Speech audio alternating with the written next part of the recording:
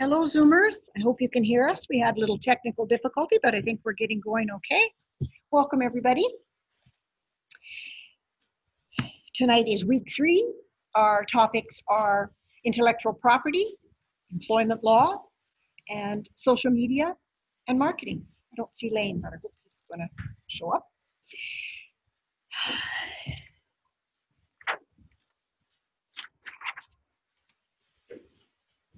And I don't see. Okay.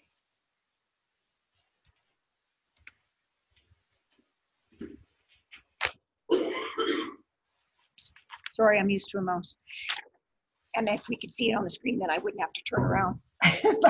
Surveys, there was 20 responses. Some of you mentioned that not everything applied to you. Just skip the question. You don't, survey questions aren't mandatory, so just skip the question if you don't feel it applies to you.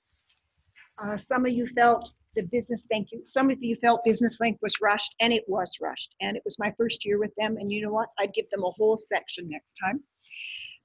So our apologies for that, but fill out her questionnaire that I've put on our shared Google site and make use of those 8 databases that they subscribe to for money.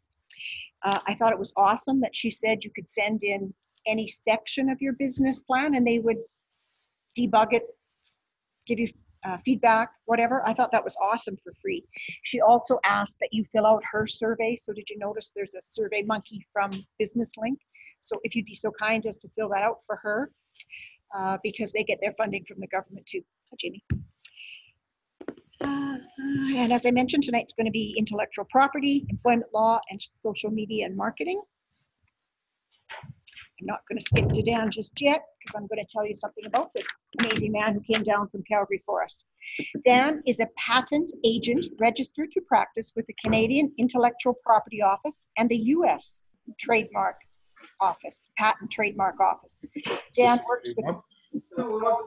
Yeah, this one. Yeah. Well, some muted. But you're supposed to mute all. Just having a little bit of a difficulty. You guys are supposed to be muted, Zoomers. One sec. Unhook it from the TV and see if we can hear it. Are they all muted now? I think you're all muted now. Remember, you can still send your questions in through the chat, okay? I'll back up a minute and start again, okay? Dan is a patent agent registered to practice with the Canadian Intellectual Property Office and the U.S. Patent Trademark Office. Dan works with Gowling, WLG Calgary office, and his specialties of practice include patent drafting, prosecution in the fields of biotechnology, health, medical devices, oil, gas, energy, environmental technology, along with process engineering. Dan also provides business-focused strategic IP and technology commercialization services.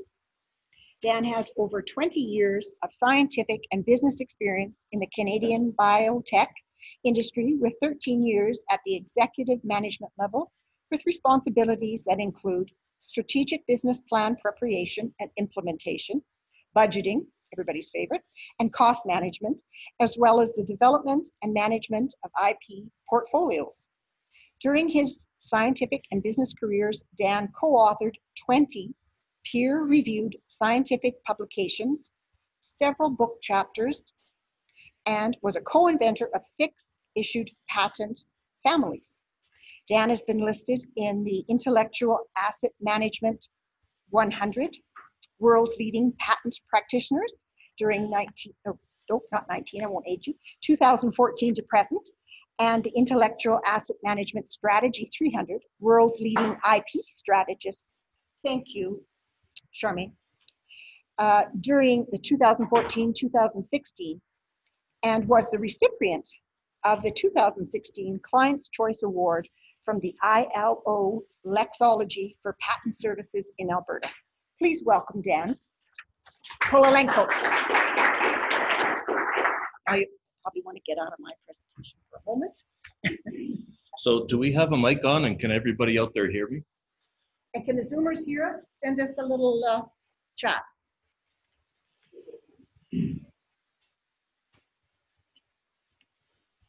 So while he's pulling up the presentation, I'll tell you a little bit more about myself.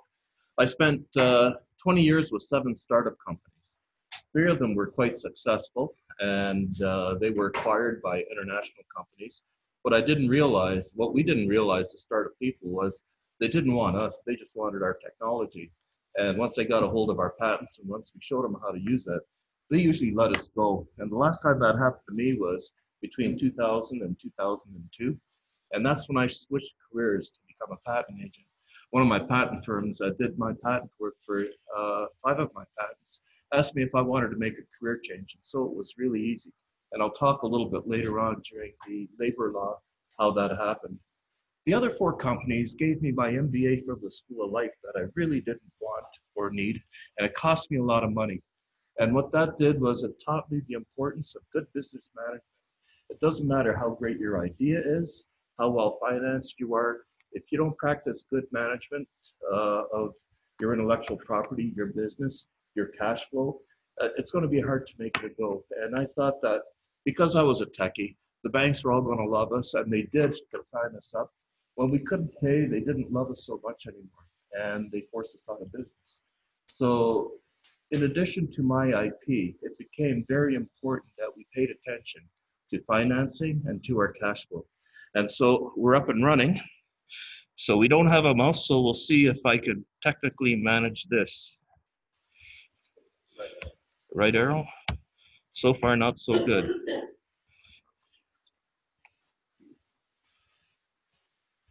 Would it help if we do this?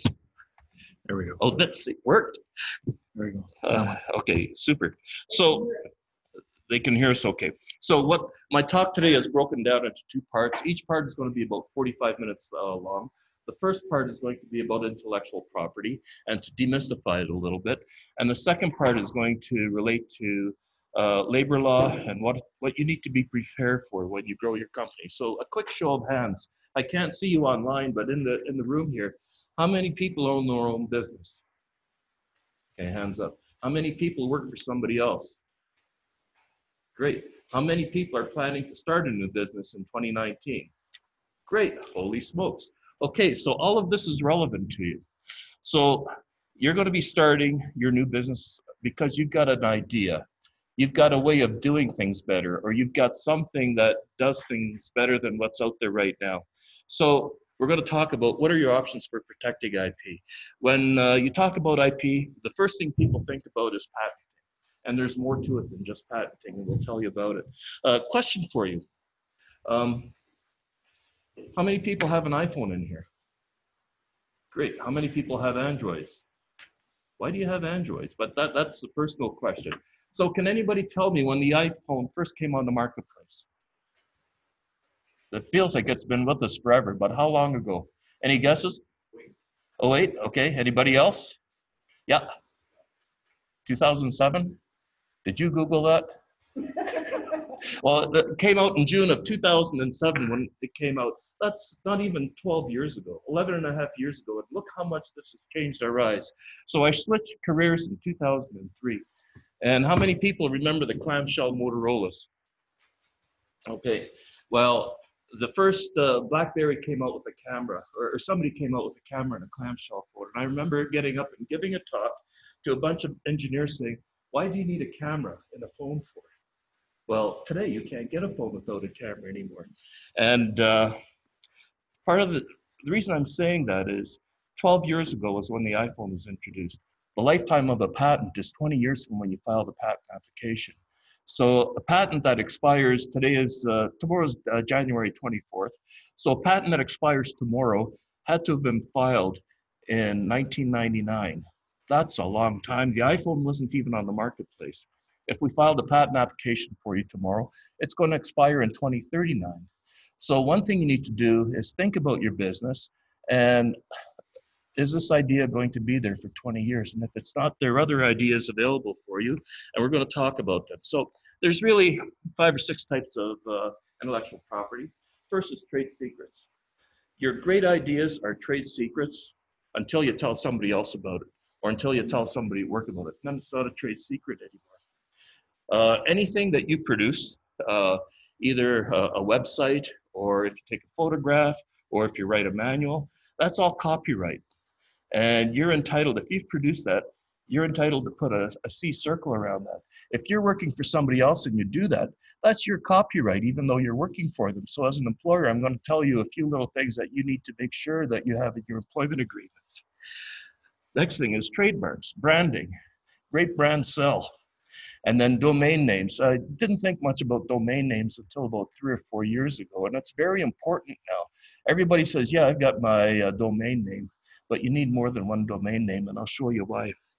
And then patents is the big mother lode. With trade secrets, you've got to try to keep them secret. And it's great if you're working by yourself or you're working with a family member. As soon as you start hiring employees, you're going to get a bell curve happening. Everybody knows what a bell curve is. So if you've got 10 people working for you, 2 of them are exceptional. 6 or 7 of them are, okay, they get by, they do a good job, but they're not exceptional. And then you've got 2 or 3 that drive you nuts, and they mess up all the time, and that's common. So if you get rid of the 2 at the end, your bell curve doesn't disappear, it doesn't become skewed, it just shifts. And then you have somebody else that becomes your best. And as you get more and more employees, you get more in the middle, and then you get more at the anchoring. So the HR part of the program is going to talk a little bit about that. But before we get to that, you need to make sure that when you're bringing people on to work for you, either as employees or as contractors, you have employment agreements with them, so that everything they come up with, everything that they hear while they're working for you, they acknowledge that it's your property, not theirs. Also, non-disclosure agreements. That means they can't tell anybody else about it. And I travel a lot, and it's amazing what you will be here on an airplane. People sit down and they start telling their lives to other people and what they're doing on their trip and who they're going to see.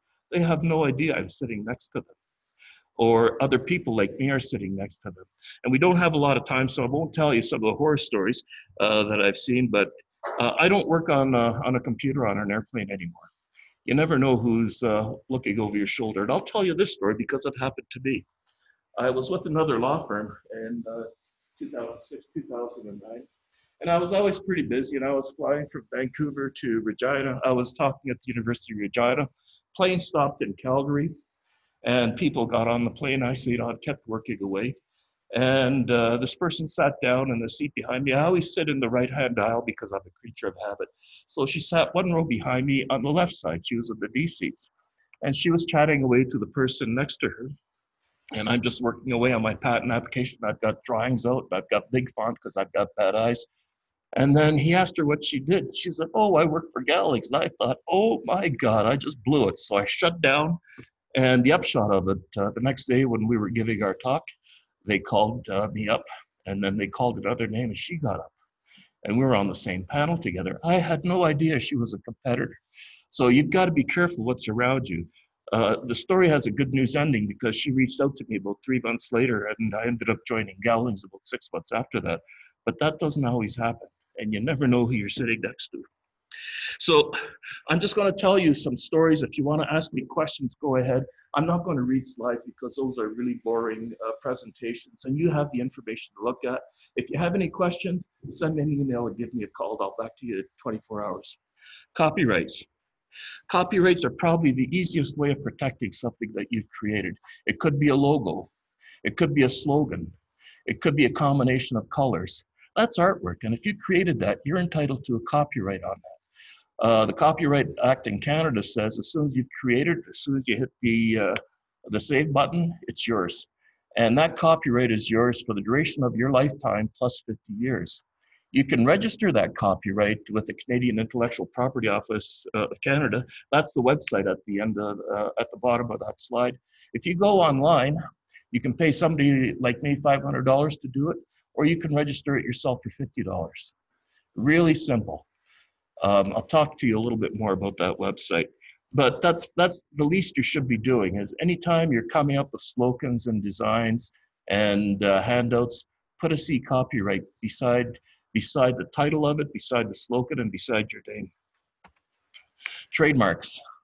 This is called branding. So quite often, I have clients that get in and out of businesses in 3 to 5 years. And so the way they protect their IP is through trademarking and branding. First one into the marketplace gets to name whatever the device is or whatever the software is, and then everybody calls it that, and then they'll hire somebody to design around that. But if you protect that name, that design with the trademark, you have the legal right to sue them for infringement of your trademark. A trademark typically costs about $1,500 in Canada, $1,500 in the United States. Usually goes through in 6 to 9 months if there are no problems with it. If somebody opposes it, it might take a little bit longer. You might have to spend $1,000 more. But when you're getting to trademarking, it's wise to use a trademark agent for that, a registered trademark agent, because it's complicated, it's tricky. We have people that try to do it themselves by following the information, the steps on the website, but then they end up coming to us and asking us to fix it. $1,500 is not a lot of money to protect an idea and to protect a brand and a slogan. Trademarks can be perpetual. So Coca-Cola was registered as a trademark in the 1890s. Harley-Davidson was registered as a trademark in the 1890s. And the rules are that as long as you pay the renewal fees every 5 years, and as long as you demonstrate that you're using that trademark in business, you have the rights to it. You can block everybody else from it. Yar Circle versus a trademark. So as I said, it takes about 6 to 9 months to get a trademark through the regulatory process in Ottawa. But as soon as you come up with the slogan, you can put TM superscript. And something else that's very important about trademarking, you should always put a TM, and if you have a registered one, you should always superscript it up to the right-hand side of whatever it is you're trademarking. Those are the rules.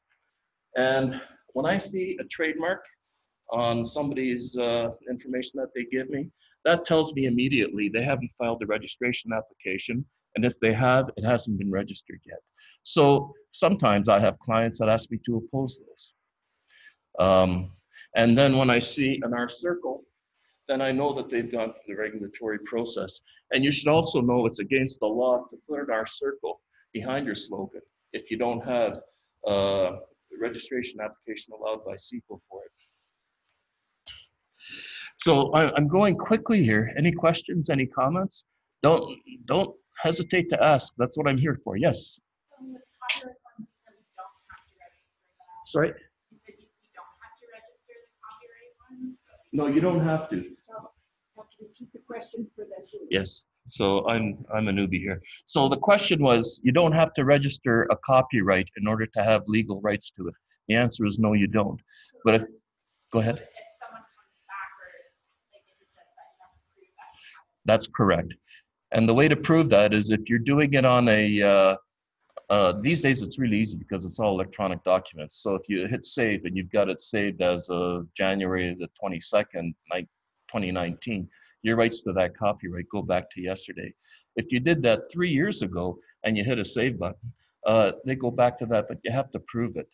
But if you're going to be carrying on business for $50, it's cheap insurance to register it with the Canadian Intellectual Property Office.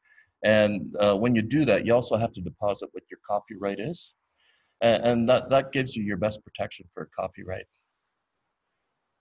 Any other questions?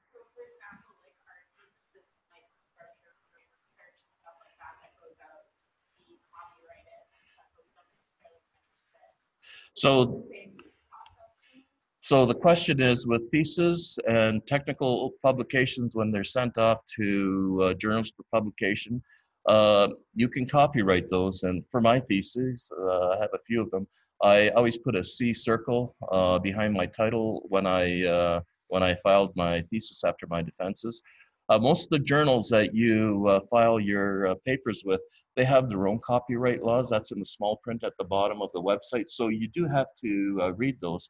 And you also have to be very careful about cutting and pasting stuff from that into your papers. So that's probably one of the most common ways that copyrights are infringed by people doing that. And I've got to be careful as a patent agent that I don't do that. So when I write patents, when I refer to trade names, I put R circle. When I refer to papers, I put a C circle. And that's just to be safe. So there's no loose strings. Yes, sir. So for the trademarks, you start with topic. When you do a trademark, the name or logo, right? There's two things you can do. There's actually a couple things you can do. So the question is, what, I'll have this all figured out by the time I finish and it'll be too late. So the question was, so when you trademark, and the example was Starbucks, so do you trademark the name or do you trademark the logo? And this is where protection of your IP becomes very interesting. It can be a little bit expensive, but if you can't afford it, maybe you shouldn't be going into the business. But with Starbucks, what they did was they protected the name, Starbucks, so that's called a word mark. Then they protected the logo, and that's called a design mark. And then they protected the name within the logo, and that's a third, that's also called a design mark. And so they have more trademarks, but they have at least 3 trademarks in that area for Starbucks. And it's just safe to do. It's good business. That way people can't design around you. And say you get a trademark for the logo, and it includes Starbucks coffee, but you don't have to, people still think name. Starbucks is very, so the question was, if you take the logo, but you put a different name on it, are you getting around their trademark? And the answer is, I wouldn't try it with Starbucks because they're very aggressive. They're very aggressive about protecting their logo and their name. Another example is Microsoft. So everybody knows who Microsoft is, but there's another micro. His name was Mike Rowe, R-O-W-E, and he lived in Nanaimo, BC, and about 5 years ago, he came up with an app. And he called it Micro Software because his name was Mike Rowe. Well, Microsoft hired one of our larger IP boutiques in Canada to sue this guy for infringement. And so we couldn't believe this was happening because he was just, I don't think he was even 16 years old then. But they went after him and it became a court case. And so they settled out of court. All he wanted was an Xbox and a chance to meet Bill Gates. But it took him about 9 months to get there. But again, that's how aggressively large companies protect their trademarks. And if they do it, maybe you should too. So moving on, domain names. Now this is where it gets tricky. This is how people find you. So I use Google all the time now. I don't use paper anymore. I don't have any books or magazines or journals anymore. I do everything online. And so we've got gowlings.com, gowlingwlg.com. But you don't see it, but we also have gowlings.com, we have gowlings.ca, we have gowlingwlg.ca, .net.org, because if somebody wanted to rip us off or to copy us and pose as us, all they have to do is just buy another one of these domain names, and you'll see in a couple of slides how cheap they are. And in fact, there's people that make a business out of doing that. Is they'll look at your domain name, and then they'll buy 5 or 6 domain names around it. So if you want to buy them, you'll have to pay them $1,000 or $2,000 for that. And you'll see why in a minute. You can look at this online. Host Papa. They're the best and they're the cheapest hosting company in Canada. I just looked this up the other night. It costs $3.95 a month to register your domain name. That's like $40 a year, $48 a year. That's nothing. So if you registered 5 or 6 more domain names that have the same name but the different trailer after the dot, you've got yourself covered. The score index, 95%. If you want to go and have a look at Hosting Review, you'll see this for yourself. They do this every January. They're the fastest company, so when people click on that, they're there instantaneously as opposed to having to wait for 2 seconds, which is painfully slow these days for most of us. And they also don't redirect, where GoDaddy is a good site, but people don't like them as much. But GoDaddy allows you to build your own website without having to get a web designer. So it's basically you get what you pay for. But these are the ones that I would look at. If you're starting a new company and cash is tight, I'd look at Host Papa. And then I'd look at what you get from GoDaddy and make your decision based on that. So now we're going to talk about where I make most of my money, or I'd like to make most of my money. We've got about 15 minutes left to cram a lot of stuff into. So patents apply to anything that's useful, non-obvious, and it's new. And I thought that I'd seen everything in my life. And I'm just amazed because the phone rings, or else I come down to Lethbridge and somebody says, what do you think about this? I had somebody come to me with hail and dent damage the other day. Something brand new, and you'd think, what can an auto body shop do that's brand new? This guy's got something. So it doesn't matter what business you're in. It could be a cosmetics formulation. It could be a hair coloring formulation. If you don't protect it, you're going to have to disclose it to somebody, and somebody else will be able to reproduce it. So in order to protect your invention, you have to file a patent application. If you tell somebody about your invention before you file a patent application, you lose the opportunity to protect it everywhere in the world, except for Canada and the United States. We have a question over here. Didn't that happen with the two dogs? I think they're from Toronto that came up with Botox. So the question was, there were two doctors from Toronto that may have had that happen with their Botox invention. And I can't remember that case, so I can't answer that. But I can tell you that the Viagra patent was struck down for invalidity. And it's because they claimed over 1 billion compounds, but there was only one that worked. And so just because you have a patent doesn't mean it's a valid patent. So I'll talk a little bit more about that. But the reason it was struck down was because they may have told somebody before they filed a patent application. And for me, when you fill out one of our invention disclosures forms, that's one of the first things we ask you is, did you tell somebody about it? If you did you sign a non-disclosure agreement? And so it doesn't cost anything to talk to us, but you should talk to us just to make sure you don't do something and give it away. Just last week, we had somebody from Lethbridge come to us with an invention. They wanted to go and disclose it on Thursday. So we had 5 days to write and file a provisional patent application, which got filed at 4:30 this afternoon. I work in a team, but we got that so they can now go to their meeting and talk about their invention because we protected them. And they can file it around the world. So remember what I said about 20 years? That invention, if we get the patent allowed, it's going to last through to January 23rd of 2039. So what is patentable? So for something to be patentable, I like to think about it. We all spend money. We all go to stores, we spend money. We all pay Norton antivirus, it's gone up to $100 a year for our antivirus protection every year for the software. We pay for test kits to determine if we're pregnant or if we've got diabetes. But all those are patented inventions. And in that sale price, there's a piece of that sale price that goes to the inventor, or that goes to whoever owns that application. So here's a question for all of you. Those of you that are online, you'll see that I've got some sandcastles on the screen. And the question is, brilliant sandcastle, what's patentable in there? It's not a trick question. If you say nothing, you've got the right answer. Oh. Because there's nothing patentable there. I mean, the kid's got a pail and he's got a shovel and he's got probably some sculpting tools, but you can be as creative as you want. The only IP that's protectable there is if you take a picture of it and post it online, so you can put copyright behind your Instagram post, so other people can't copy your designs. But here's something that's a lot more interesting. So is this patentable? So what we have is a slide. We have 10 bowling pins, and we have a guillotine. So what do you think? Is there anything patentable here? Just think of how you make money, or think of how the proprietor of this would make money. Lots of things patentable. First of all, you have an apparatus, which is new. Everybody knows what a slide is. Everybody knows what a guillotine is. Everybody knows what a bowling alley is, but nobody put the combination together. And so that combination is patentable because it's new. It's not anymore because I've been using the slide for about 8 years now.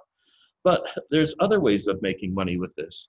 He can sell a license to companies in China and Singapore and Europe to manufacture these things. And so anywhere these things are sold around the world, they can only be manufactured by somebody that bought a license for the method of assembling this. And where the real money is from charging people an entrance fee to come and see this thing in operation. And again, that's entertainment, pretty awful entertainment, but that's another way that you can make patents, and it's providing a service, it's providing a fee for view. So to be more serious about this, You can apply this to computer software that does something. You can apply this to computer chips that do something. You can apply this to farm equipment that does something. There's a lot of remote controlled farm equipment out there. So the way of controlling that equipment out there so it travels around the field, those are all patentable. Why patent? Well, it took me a long time to understand this, but if you don't see a business opportunity, and if you come to me as a patent agent, that's what I'm going to be asking you about the most right up front. How are you going to make money from this? Because if you can't tell me this, you shouldn't be patenting it. And the only way you're going to be making money is to sell an apparatus, sell a method of making the apparatus, sell a method of using the apparatus, selling a formulation. Those are all patentable things. What a patent does, it gives you a monopoly in the country where you have it issued. So nobody else can do what you're doing unless they have a license from you or unless you sell it to them. What it does, quite a few of my clients have industry collaboration. So they're startups from Southern Alberta. So I have a lot of clients south of Red Deer, between Red Deer and Medicine Hat and Lethbridge. A lot of them are startups. They start off with a great idea. They get involved with a larger company, a lot in the oil sands and some of the solvent works. And what they do is they partner up with a large company. And because people are always trying to cut costs, and if it works, it's worth money for them. But the reason the larger companies cooperate with them is they know that by investing in the startup company, their rights are protected and they will have some sort of access to that technology down the road when it gets patented. And again, I'm a Canadian with a last name like mine. I'm first generation Canadian. My dad stressed to me how lucky we are in Canada. And I really feel strongly that we don't do enough to exploit our Canadian technologies and grow our technologies in Canada. So that's just a bit of my citizenship thing. The cons about patenting, so here's a problem. Your trade secrets, your method of doing things, or how your machine is assembled is published 18 months after you file your first patent application. That means anybody else can reproduce you. And that's actually happening. There's people around southern Alberta that are doing that. The patent law says that you can have a monopoly on your invention for 20 years. And after 20 years, it's in the public domain. So everybody knows what Roundup is. So Roundup had a patent for their chemistry that expired in the 1990s. And so there were going to be all these generic companies that were going to build all these chemical plants in Saskatoon that were going to be producing generic Roundup. But Monsanto did something pretty sneaky. What they did was they engineered Roundup-resistant crop plants, Roundup-resistant canola, Roundup-resistant corn, Roundup-resistant canola. So it doesn't matter what kind of Roundup you use. If you spray those plants and they survive that spray, you're infringing Monsanto's patents. And so that's a second generation of Roundup that they're protecting that way. It's expensive to, first of all, secure and maintain protection. It's really cheap in most cases to write a provisional patent application. For most technologies that software, mechanical things, you can probably get away for $3,500 to $5,000 for a good enabling patent application. The problem is that's not a lot of money. The problem is 12 months from now, you have to file a PCT application. Well, all of a sudden the PCT filing fees are $3,500 to $4,500. Plus we need to do a little bit more work. So your bill for that is usually around $10,000. And then 2.5 years after you file your provisional application, then you have to file it in every country where you want protection. Well, all of a sudden you're looking at a $50,000 to $75,000 bill, and that's before you get your first office action. So if you're not careful, 4 or 5 years from now, you might have spent anywhere from $100,000 to $250,000 on patent protection in 7 or 8 countries, and you're still not in the marketplace.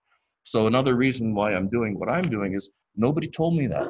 I had to figure that out on my own as I ran out of money. So when you come to me and say, I want to patent this invention, we're going to have a little talk about budgeting out for the next 3 to 5 years and what your commercialization process is going to look like. I've successfully commercialized 3 products. Each commercialization, they were different, but each commercialization process took 7 years after we filed our patent applications, before we started making money. We didn't make a lot. We just started selling product after 7 years. We didn't start making a profit for another 3 or 4 years after that. So we made all of our money from that invention during the last 9 to 10 years of the patent lifetime. And the first 10 years, we were just pouring money into it. Something else to consider, if you've got something that's a bit more complex, recipes, formulations, you're probably looking at 50 to 100 times the cost of what patenting is to get a product into a box or a bottle onto the marketplace. For something mechanical, it's probably a little bit less, maybe 20 to 50 times, but it's a lot of money. My last company when I was in business, we had 15 patent families, 115 patents around the world. We probably spent between $150 to $200,000 on that. We had to raise over 35 million to sustain ourselves to the point where we got into production. So that's something to keep in mind, that when you're going down the patenting road, it could be expensive. Again, it all depends on what your technology is. Back then I was working with tree seeds, so International Paper ended up with that technology, and it's in South Carolina. I've been gone 16 years from that technology. So it took somebody like International Paper and their deep pockets to take it through to completion, and they're taking advantage of it in South Carolina. Let me tell you another story. So I'm a Canadian, right? So we produce these artificial tree seed from Doug firs and Alberta spruce and black spruce. If you go to the mountains, you know what those things are. And so back then there was a lot of tree cutting going on, and there were these bare patches in the mountains when you fly over top. And so we needed to reforest those. So our idea was we were producing the best clones we could for reforestation. The problem is it takes 40 to 60 years for a Doug fir or Alberta spruce to grow into something you can harvest again. What International Paper does is they have tree farms down in southeastern United States where they grow loblolly pine. When they got involved with us in the early 2000s, they were taking 20 to 25-year rotations for their loblolly pine, and they're using our technology now to get those rotations down to 12 to 15 years. So that makes a lot of money for them. That makes sense. 40 to 60 years for a rotation does not make sense. We didn't know that because we thought we were Canadian. Of course it's going to go. So what I'm telling you is you have to think about the business opportunity. I'm just going to skip through these. When to patent. When it's easy to reverse engineer. If it's a mechanical thing and somebody can buy your product, take it apart and reproduce it, you need to be filing a patent application on that. If it's hard to reverse engineer, and it could be a formulation ingredient, it could be a food ingredient, it could be a hair color composition, that's harder to reverse engineer. So you can probably get away with that as long as you don't put it out in the public domain. It gives you a competitive advantage, but the bottom line I keep harping on is there a business there? And this is what people hardly ever think about, and this is part of why I'm here. If you're thinking about patenting, and if you're thinking about starting a new business, or if you're thinking about growing your business with the bright people that you have working for you, first 9 questions you have to ask yourselves. What is the invention? And how are you going to make money with it? Somebody's got to be willing to write you a check or give you cash. And it's for one of those 4 or 5 things. If it's a product, what's it going to look like? Is it going to be in a box? Is it going to be sold on the internet that they download as a PDF or as an SaaS software? How will it be shipped or stored? So when I was in Saskatoon, that's where I cut my teeth on this. I don't know how my time is. I think I'm almost up.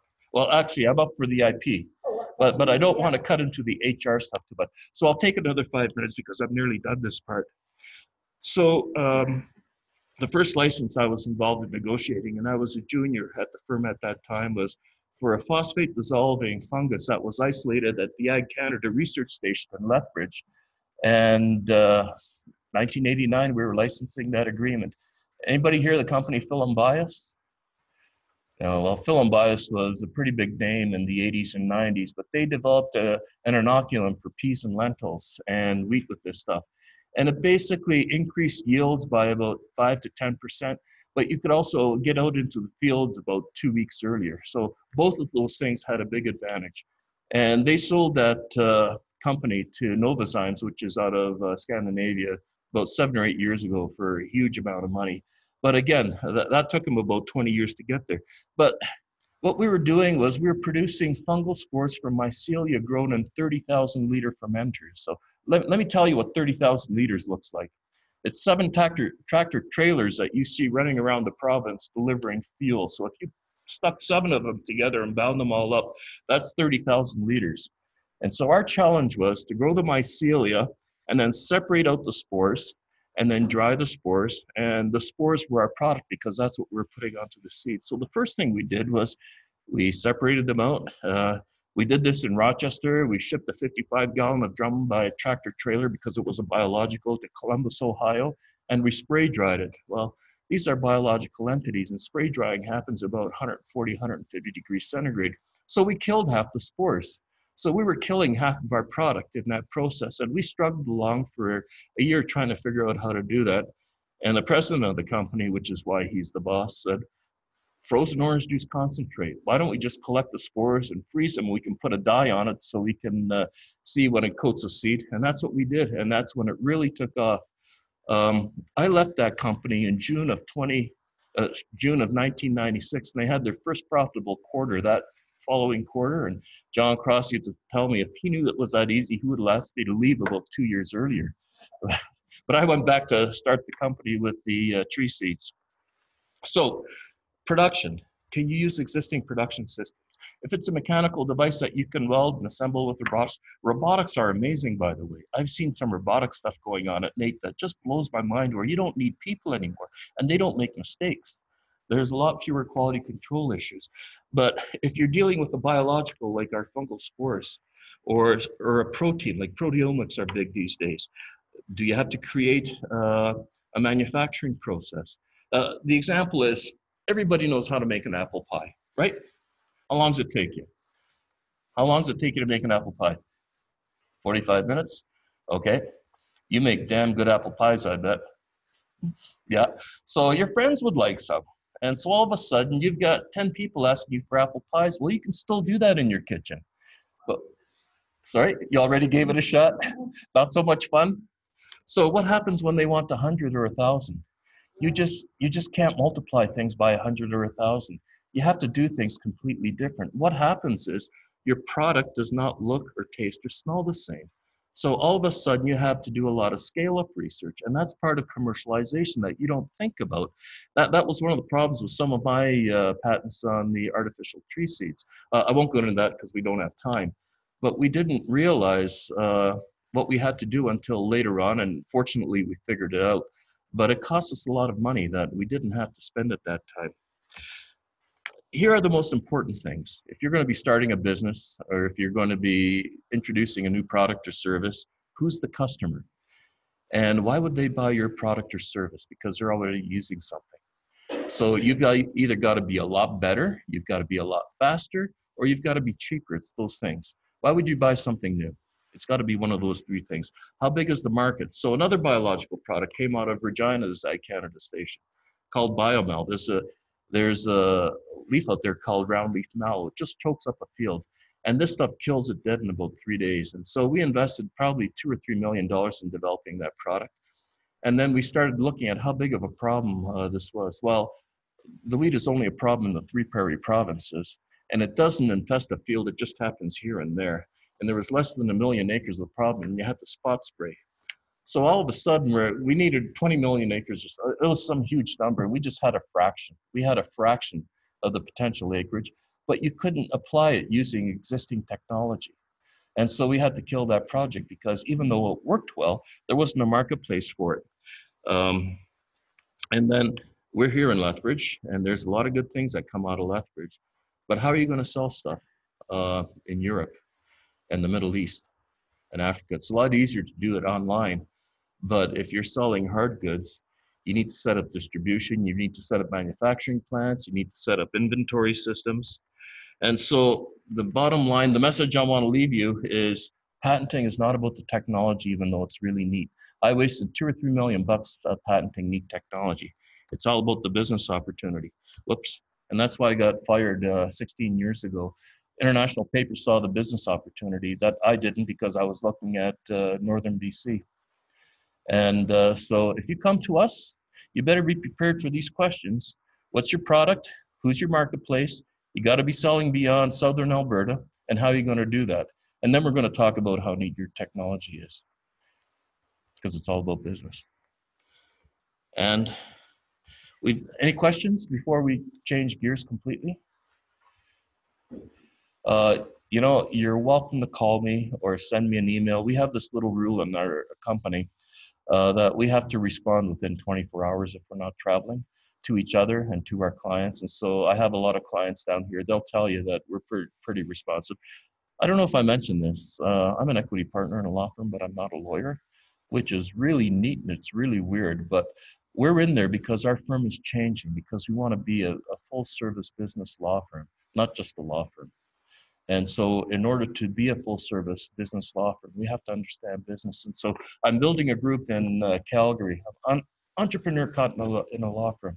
We're totally business focused. We work as teams. For those of you that are starting up businesses, we have a $2,500 startup legal package for your legal needs for the first year. If you're interested, give me an email. It costs nothing to talk to us, and we won't bill you until you sign a retainer letter. It's just good business. I didn't have somebody like me around 20 years ago, so I try to be that person. Employment law. So Jennifer Kaczynski, who is my partner, and Bruce Graham couldn't be here tonight, and I'm not a lawyer, but I've had to hire and fire people for 8 years. I've hired over 200 people, and I've had to fire about 175 of them before I got fired. And so I lived a lot of this stuff in BC and a little bit in Saskatchewan. So I'm going to talk about labor law from a business owner or a business manager perspective. Don't hesitate to jump in, and I've got a few war stories there that I can tell you as well. Remember that bell curve I told you about earlier on? Employees and contractors don't become a problem until you have 5 to 10 of them. Wait till you got 20 or 30 of them. And both of my companies that were successful, the last two, we had over 100. One got up to 145. It was a nightmare. And that's when you needed to start hiring human resource professionals to manage that, because we couldn't, because we were just nerdy scientists. We didn't understand how the world operated. And we also didn't understand the laws. And so what this presentation is for you, so have a look at it after this class. And I'm just going to give you some highlights. But it's very important that you look at this and you understand this, because this is one thing that can come back and bite you hard. And I'll tell you something. Can I just mention, you can repeat it into the microphone, but on February 6th, I believe, two of our panels will be lawyers. So if there is something that they, feel you're not comfortable with, they can say that. Sure. So February 6th, there's going to be 2 lawyers here that will participate in that. I don't know if they're labor law lawyers. One is going to be more business, general business, and the other is more of a register your company. Yeah, so that's more corporate stuff. So I was going through this presentation because I thought I needed to know what I was talking about, even though I think I know from an owner's perspective, but I caught a few things that they should have on here that they don't. So I'll tell you what those are when I get there, because that's also very important. So here's the statutory landscape. And I think they've got the Rocky Mountains in there because it's rocky for an employer when you've got employees. And it's also rocky for an employee that's not happy anymore. Remember that bell curve? That bell curve always happens. So something else I've learned in business, it doesn't matter how good or how happy your staff are, you're going to have between 10 to 15% turnover every year. That's just a fact of life. And why does that happen? Well, people get married, they move away. Sometimes people have children and they have to go off on maternity leave. Other times there's a death in the family. Other times somebody wants to make a career change. Other times you say the wrong thing and somebody starts hating you for no reason. Then you're just a little bit politically incorrect, but it doesn't matter, you've lost them. And so for whatever reason, you need to be prepared that when you have a company, you're going to have 10 to 15% turnover. So I was in our Vancouver office for 5 or 6 years. I moved my practice out here 4 years ago to build an IP group. I was a statistic. My paralegal came with me. She was a statistic. We left a big hole there. And so what we're trying to do now, this is very important, you need to build redundancy into your operation. So if the worst does happen, you lose a key person, you've got somebody else that can step in. So what we did back in the old days, we used to have somebody come in from our other offices in Ottawa or Toronto. You can't run a business like that, because the person that you're floating in, if you have somebody like that available, doesn't know your business and they really don't care that much. And so it's incumbent on you as a business owner or as you're building a company to make sure one of the early things you do when you start bringing on staff or consultants is to build redundancy. So here's some things that are absolutely core, and they apply to you whether you know it or not. You have the Employment Standards Code, and it concerns all aspects of employing and paying somebody to work for you.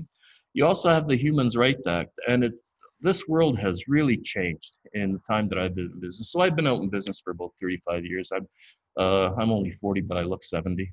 But I could remember when it was okay to go out and have a bottle of wine for lunch or 3 martinis for lunch. That's what we did. I was a junior. And I don't know how we went back and worked, but we stopped doing that 20 years ago. That's deadly. If for no other reason, then you've got to drive back to the office. And you can't do that anymore. So life has really changed. And it's changing more rapidly.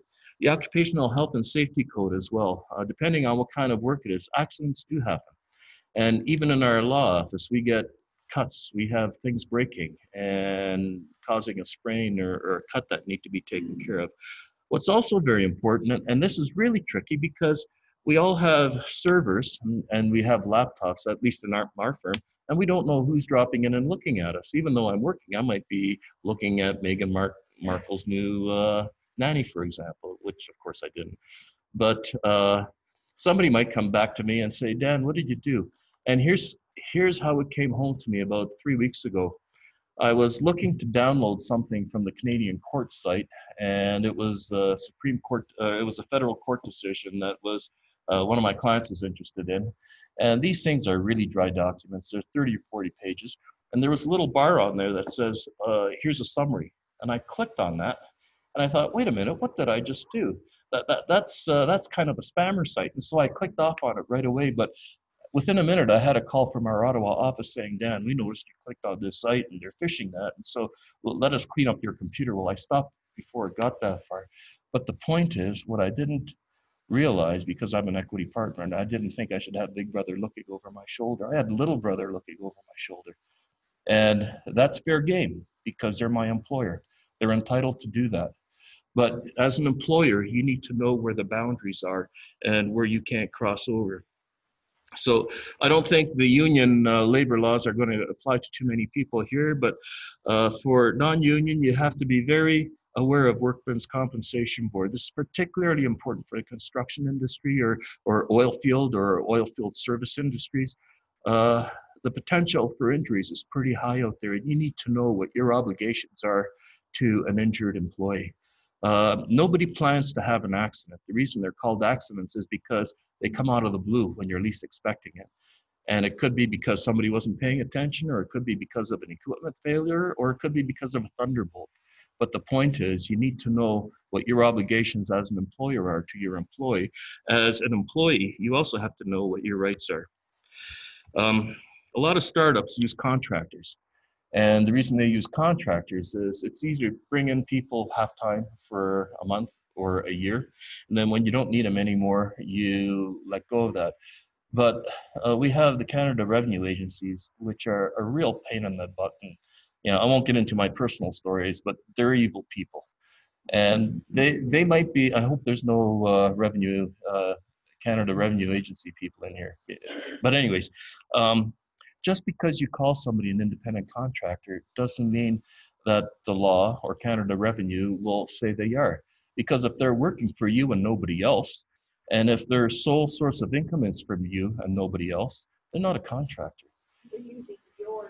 They're using your equipment. Yeah, so that's on the next slide or so. So it's where, no, it's okay. You probably looked at the slides in 30 seconds you had. It's okay. But everything you need to know about this is on these slides. So I'm just telling you what you need to be aware of. So to have a labor lawyer will cost you about $250 to $300, maybe $350 to look at a contractor agreement for you. That's small insurance. You know what's missing from these slides? I'm not going to point them out to you, but what's missing from these slides is a no-compete clause. Because what happens if a contractor works for you and your contract agreement with them does not have a non-compete slide, and you don't want them competing with you personally as an individual service provider, and you don't want them going to work for your competitors as a service provider. So something you need to have in your contractor agreements is a no-compete slide.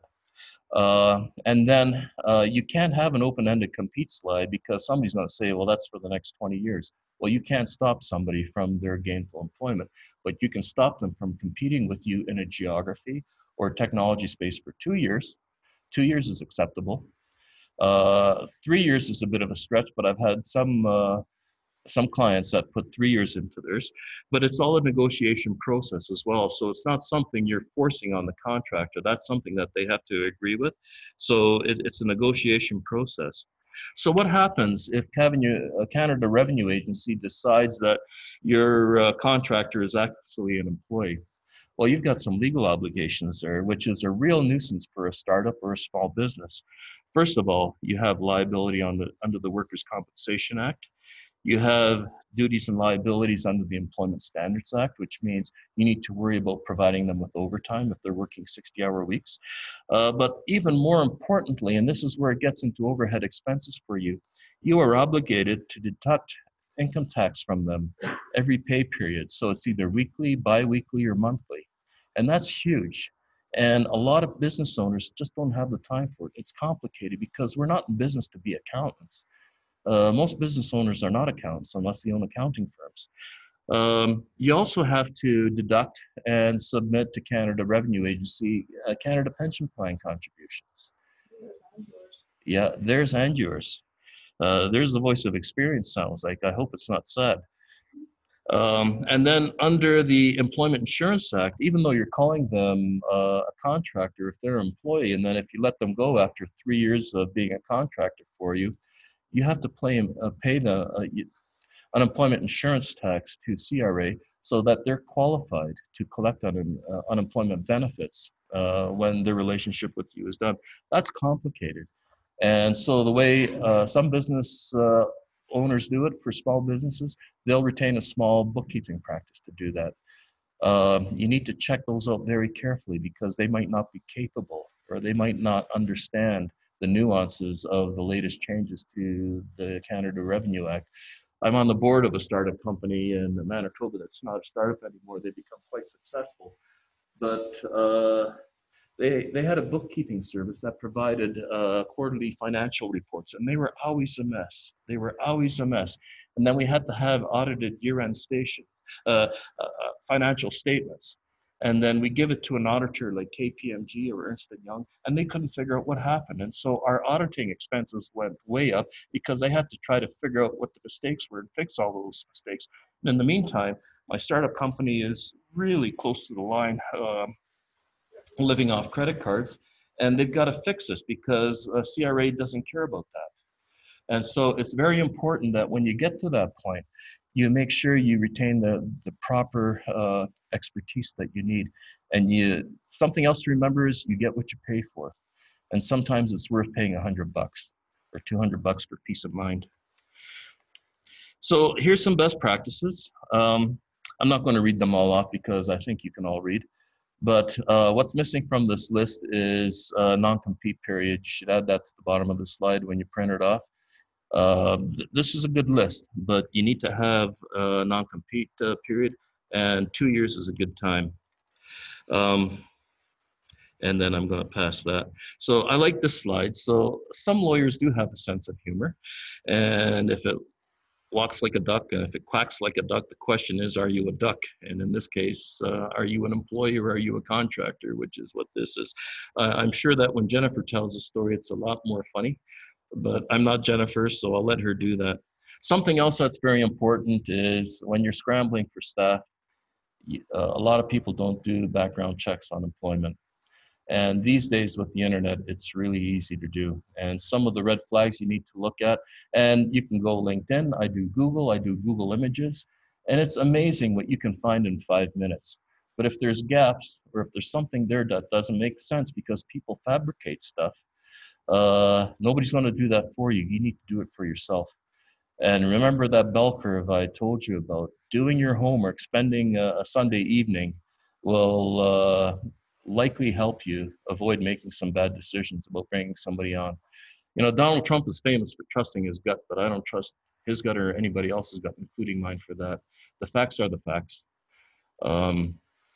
There's so much stuff that's on the internet, though. You need to be very objective when you look at that stuff. And that's why you don't believe the first thing you see. If you see something that's an unusual fact, you need to try to confirm it at least 2 different ways, 2 different sites. If you can't do that, it's a red flag. If it's contradictory, then you can make a reasonable decision that that first site was fake, or maybe there is a problem there that you need to steer away from. Employment agreements, well, this comes down to friends and family that become working for you for salary. There's a lot of verbal agreements. I used to have them too. And then it didn't work out so well because everybody gets along great until the first stressor happens, or until you get the first taste of money and people think they're unequitably compensated, or they think the bottom is falling out and they want to get out and they want to get as much as they can before they get out. So a good employment agreement covers you off on that. It should specify out what obligations you have to them as an employer. What works for us in a law office, and I think it should probably work for everybody, is don't hire anybody straight out. Give them a 3-month probationary period. That's reviewable. And 1 month isn't enough, but 3 months will give you a pretty good sense of what they're like as a person and where they're going to fit on your bell curve. So I would always include, and I don't know if that's in here or not, but I would always have a probationary period in my employment agreements, because you may have to exercise that once in a while. And I said earlier on, I hired about 200 people. I let 175 of them go, more or less. Letting somebody go is really, really hard. And because you're messing with somebody's life, and not only are you messing with their life, but you're messing with their partner and with their kids and their hopes and dreams, and it's not an easy thing to do. And if you find it easy to do, well, shame on you. But the thing is, you have to think about that, because the ramifications of hiring somebody and then letting them go are huge, because it impacts other people. It could be impacting kids. It could be impacting newborns. And so you need to be pretty specific about how you treat these people. That part of this is covered off under the Employment Standards Code, but you need to make sure that you spell things out very clearly so there's no mystery or concern. One of my startups, the same startup that I told you about that had the bookkeeping issue, there's one of the last slides talks about how startups compensate people. So what they did was a promise of a carrot, of a bonus when things turned around. And so one of their key personnel, 5 years in, hasn't had a bonus yet. He hasn't had a raise for 3 years. And we've had to go and redo their employment contracts because, as a board, because that wasn't fair to them. Because cost of living went up.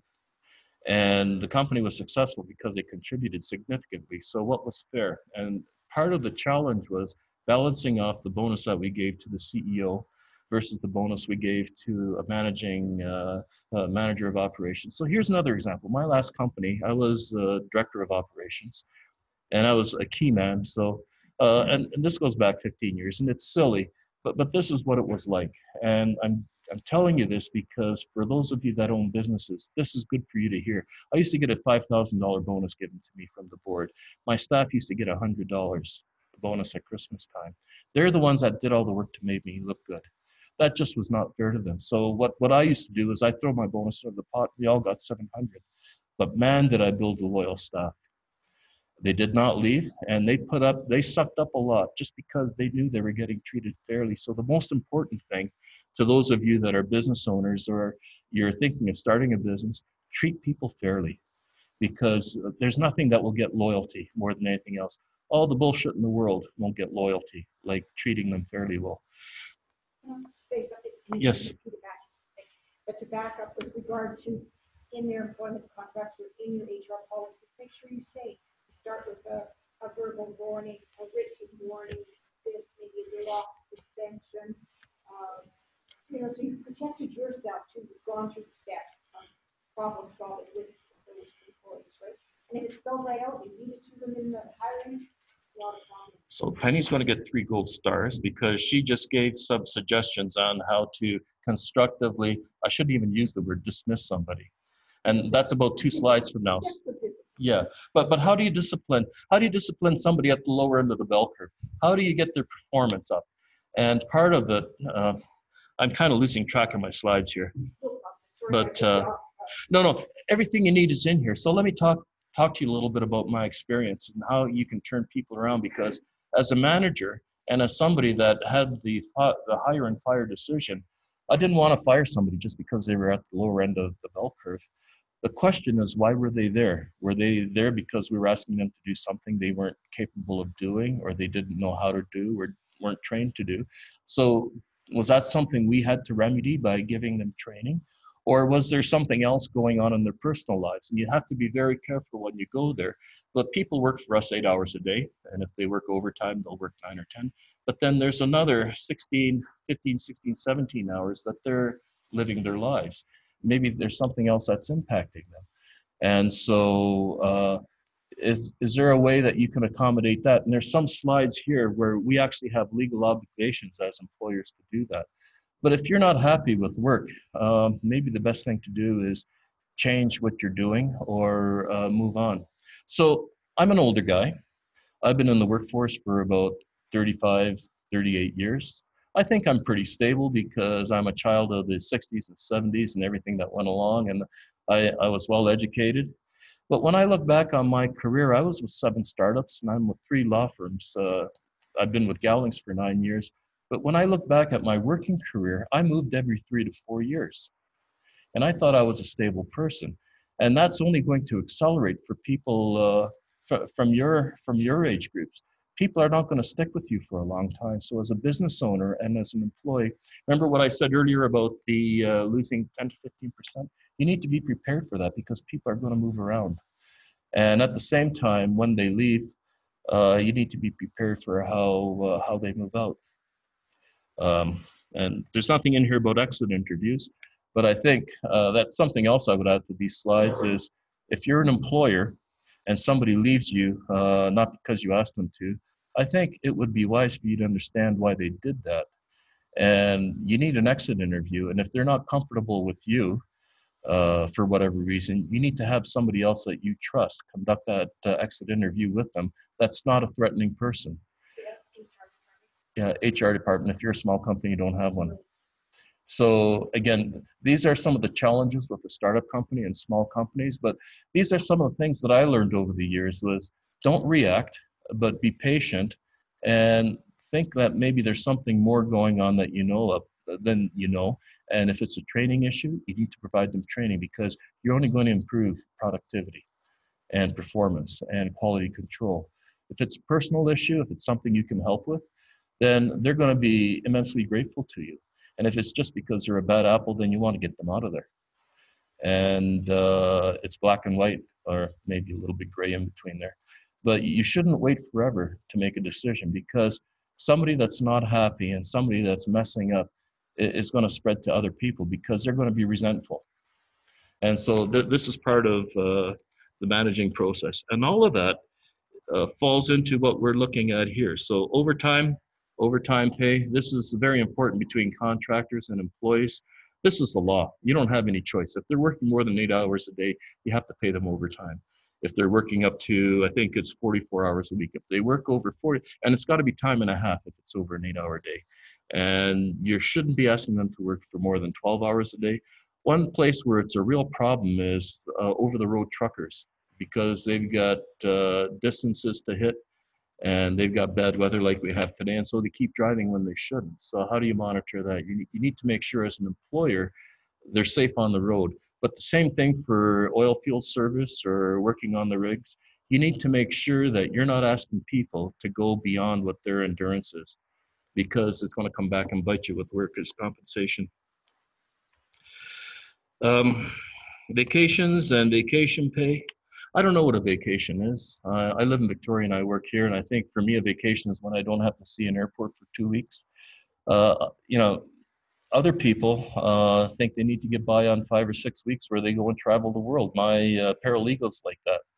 And it's different strokes, but as an employer, you need to be prepared for that. But you also need to make sure she's legally entitled to that. So what she does, she puts in overtime and she banks overtime that she then takes to make her 3 weeks into 4 weeks. And so this is something that we talk about in advance. And so we have forms to sign out so we can keep a record of that. So that's something else for the business owners or starting up business. You should have overtime forms that when people work overtime for you, you're able to put that into a filing cabinet and then look at it at the end of the year or when they request vacation. It's just good management. it's just good management practice. There's also the law is very specific on how many weeks of vacation they get. 1 to 4 years, they have to have 2 weeks.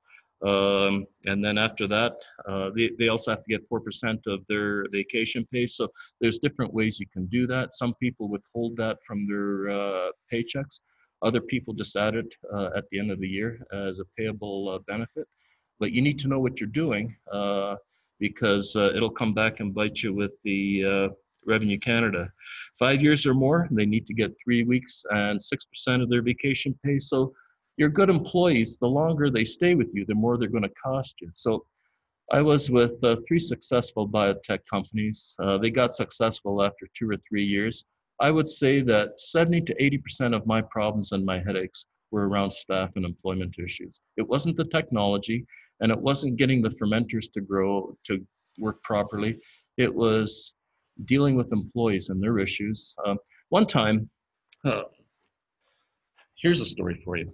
So in the late 90s, we were doing manual labor with our artificial embryos. We're in Victoria, and at that time we were having a lot of Vietnamese refugees come over. And so they were our pool, and we needed them for 3 or 4 months of the year. What I didn't know was when they came over, that culture had different caste systems. And there was a medical doctor from Vietnam that was working for me in one of my flow hoods with everybody else that she wasn't used to working with. So everybody else thought this is great. They could parade it over her. And so we ended up having a fight in the parking lot one day after work. And I just happened to be walking out, and I ended up firing both of them on the spot with cause. And the problem for me, and this happens, I mean, this happens. Everybody knows of workplace disagreements that happens. I had to go into the labor office in Victoria and explain myself to an adjudicator why I did that. And so when I explained the situation, they agreed. But the problem for her, and I didn't realize this until afterwards, she lost her severance pay. And that was huge to her, and I didn't realize that. But I don't know what else I could have done because they were doing physical harm to each other. And she wouldn't have been in that situation if she wasn't antagonized by the other person. So it wouldn't have been fair to keep one person and let the other person go. So these are the kinds of decisions that life does not prepare you for. But you need to be prepared because whenever you have people, you're going to get this kind of conflict. What that has to do with vacation pays, I don't know. So here are the leaves that you're obligated to give now. And I think this is fair. I'm surprised we didn't do it earlier. I have 2 kids. My wife was off, she was a nurse, and she was off for 3 months with the first one. The second one was born after the labor codes of Saskatchewan changed, so she got 6 months. Now we've got paternity leave, and we've got 1 year paternity leave, we've got 1 year maternity leave.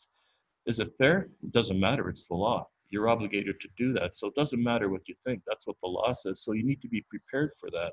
And you need to live to what our provincial law stipulate. So general holidays. So when they work on these days, rule of thumb is they usually get double time for working on these days. What I really like, if you look at Canada, is it Canada Day? One of these holidays, Alberta has a different name for it. Yes, they have Heritage Day instead of the civic holiday, only in Alberta, I guess, but it means the same thing. So on this page, you have the federal paid days off, and if they work, they get double time. And this is provincial in Alberta. Termination of employment. So this is what Penny was talking about a few minutes ago. It's hard to do, but sometimes you have to do it. So if you have to terminate an employee, you need to make sure you follow the letter of the law. This is where having an employment agreement or a contractor agreement is very important because they signed it, they agreed to it. Usually things happen because there's a breakdown in the relationship. It's not often that people get fired because their work product is very awful. It happens very infrequently. Most people get fired because of a breakdown in a relationship between their direct manager or someplace else. Sometimes they get caught stealing, so that happens as well. I don't know if you saw the internet, but in BC we had 2 people in the House, at the legislature, that the speaker let go a few months ago, and it was huge news in Victoria because these guys weren't supposed to be let go, but The report came out earlier this week, and they were just abusing the system with all sorts of, I don't know if you've looked at it, but Google it tonight for your interest and see what happened there. But they were let go without notice. They had the RCMP come in and walk them out. The reason that happened was Daryl Plekas gathered evidence, and then he looked at their contracts, and then he terminated them in accordance with their contracts. So that would be a very interesting thing for you to have a look at in regard to this talk tonight. BC legislature suspensions or firings, and that'll bring it up for you. But it's amazing. People that make that much money do stupid stuff like that. You know, there's part of you that says, what were they thinking? I mean, they bought a log splitter. Like, how can you justify buying a log splitter if you're an officer in the BC legislature? It just doesn't make sense. As employers, you need to watch for that. Here's some examples of just cause. And it is what it is. I don't need to read those off because I know you can. Without cause, this is the easy way of, I hate to use the term, getting rid of somebody that needs to go.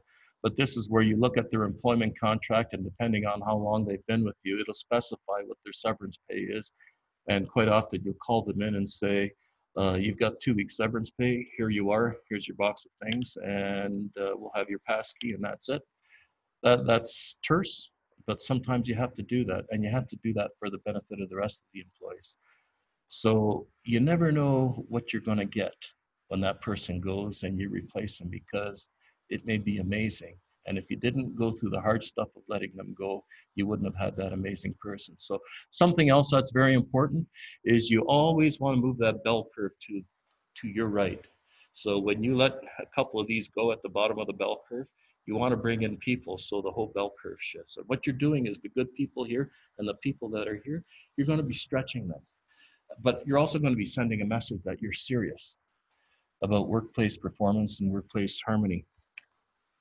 What's reasonable notice? Well, again, I switched careers because I was a senior manager with Cellfor. If anybody wants to look up the company, it's CELLFOR. You could still Google it.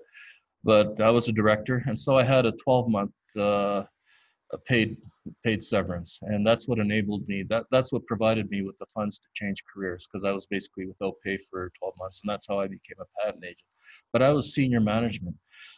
Somebody that's a professional, and there may be a lot of engineers, you can reasonably count on 6 months, and you should insist on 6 months in your contracts. If it's a clerical person, this really sucks, but it's 2 weeks. And that's what it is. And but as an employee, you need to be aware of that. So these are notice periods and without cause. What else do we have? Termination agreements. So here's some court cases. If you want to have listen to Jennifer, she'll have a lot more interesting stories than I have. But I think my stories are pretty good too. So constructive dismissal. This is what Penny was talking about earlier on. You've got to be careful how you set out to terminate somebody, because if they feel they're being constructively dismissed, they can file legal action against you.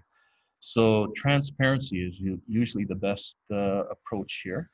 The way to do that is with performance reviews. And so something that's very good to have, I used to have in my company, I used to have a major annual performance review every February, but I used to have quarterly performance reviews.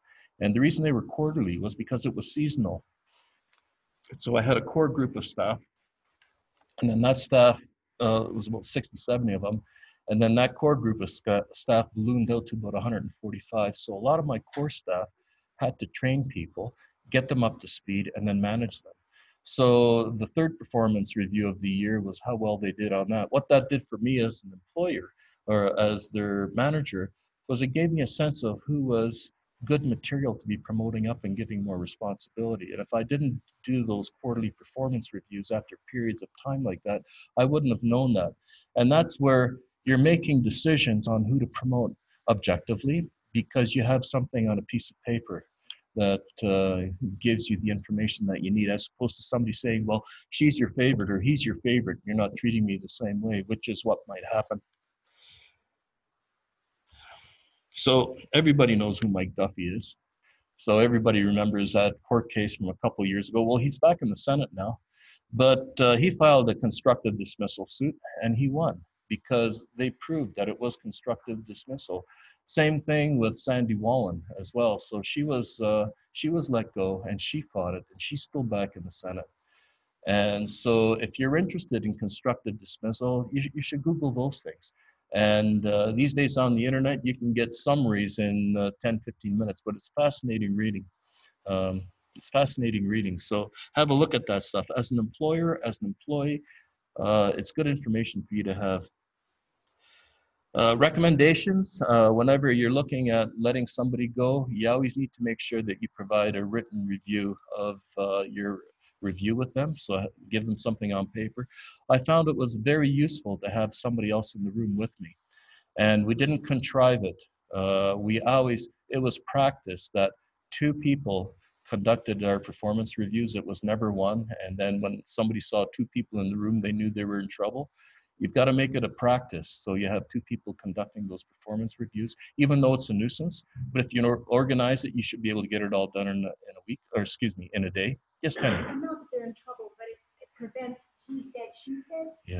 And you've got to- Yeah, so like what Penny was saying, you need to have two people conducting the performance reviews, just so after the fact, it doesn't come down to a he said, she said, because that happens sometimes as well. So a lot of what I'm telling you is not in these slides, and so that's the color I'm adding in based on my 8 years of experience, where I don't know if I ever want to go through that again. But human rights have really evolved, and I think it's a good thing. I've seen a lot of change in my career, and I can't believe it's taken this long, because it is a good thing. I think women who do the same work as men should get paid the same as men. I think women who are competent should be able to supervise a group of men and not have to worry about it. I think somebody that comes over from India and has an accent, if they're competent, they're technically competent, and they're good with people, there's no reason why they can't be a manager. I think one of the most disappointing things in Canada is the doctors we get coming into Canada from other countries, and they can't practice as doctors here. And so they end up doing menial jobs or driving taxis, just because our Canadian system does not allow them to get registered when they've been proven themselves to be competent. But anyways, I'm getting on a soapbox again. Someone suggested that you missed religion. Yeah. Oh yeah. So that's a really big one.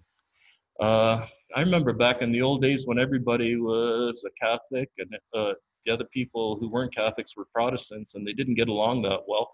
Man, has life ever changed? And it is what it is.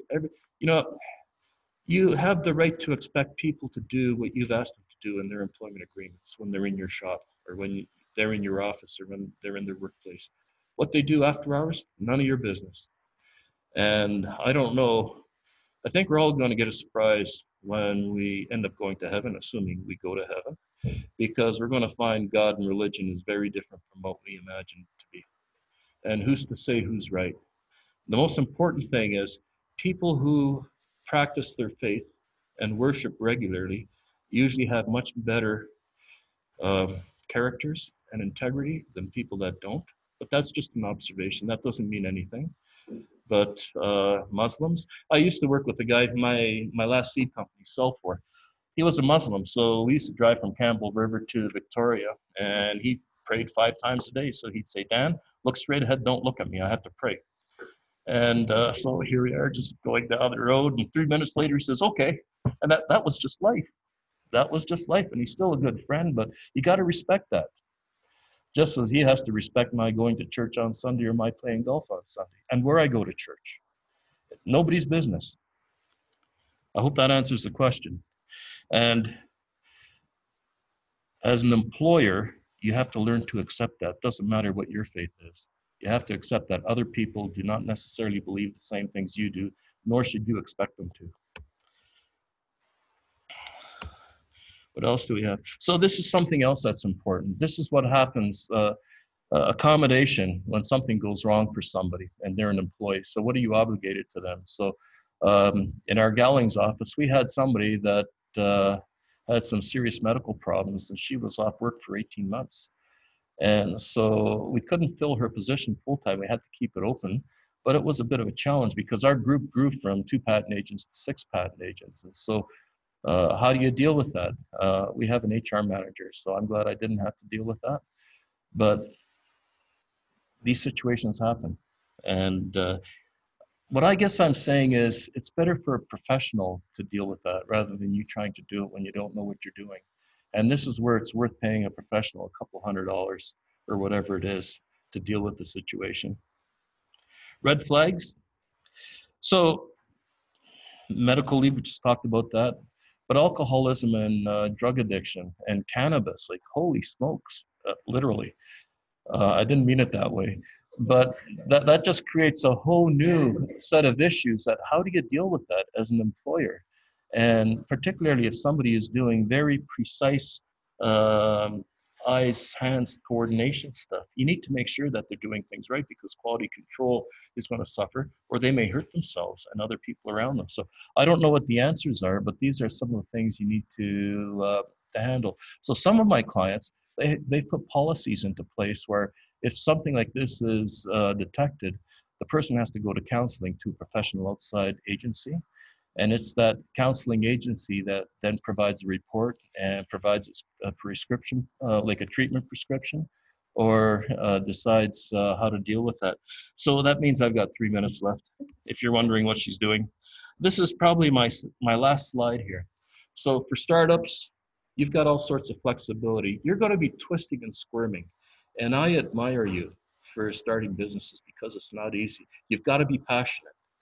But remember what I said earlier on, startups are all about generating revenues and the path of least resistance to generating that revenue and making sure you have a financial buffer to get you there. So the things we talked about, if you have a great idea, you need to protect it somehow. You don't have to file a patent application, but you need to think about what are your options for protecting it. Doesn't cost anything to pick up the phone or send an email, but ask. If you go down the road that you think you have something better than anything else around, then you need to surround yourself with good people. And that's where people like Penny and Lindsay,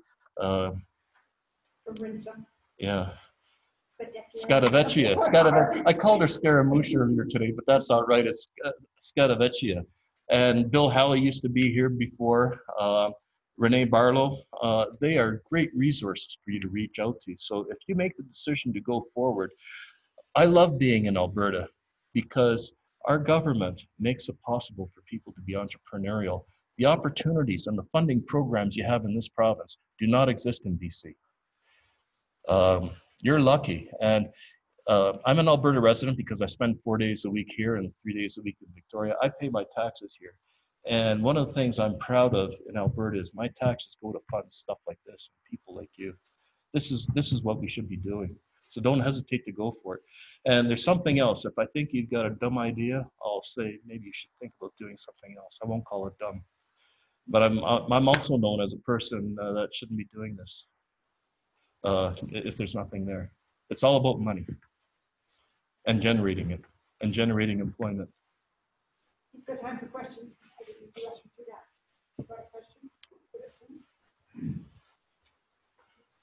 Thank you for being attentive. This was a great audience. I didn't see you guys online, but I saw you guys on the screen when I got up here. Thank you very much for this opportunity. I make a point, and the people I work with, there's 6 of us now, we make a point of coming down a couple times a year. So we'll probably be down again in May, June. We'll be down again in September, October. So don't hesitate. And if you want to come down and meet with us, we'll do that too. It's only a 2.5-hour drive most days. So. Awesome. Thank you very much.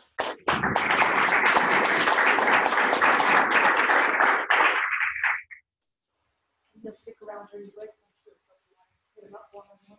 Let's have a little break and then ladies up there and we'll be back. If not, maybe it's Tuesday. Oh, okay. Well, I can talk for hours.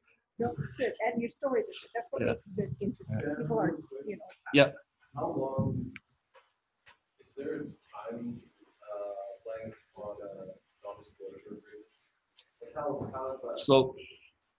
So you have to put, if a non-disclosure agreement doesn't have a time limit on it, it's not a good agreement. And I would caution you against downloading something from the website that does that.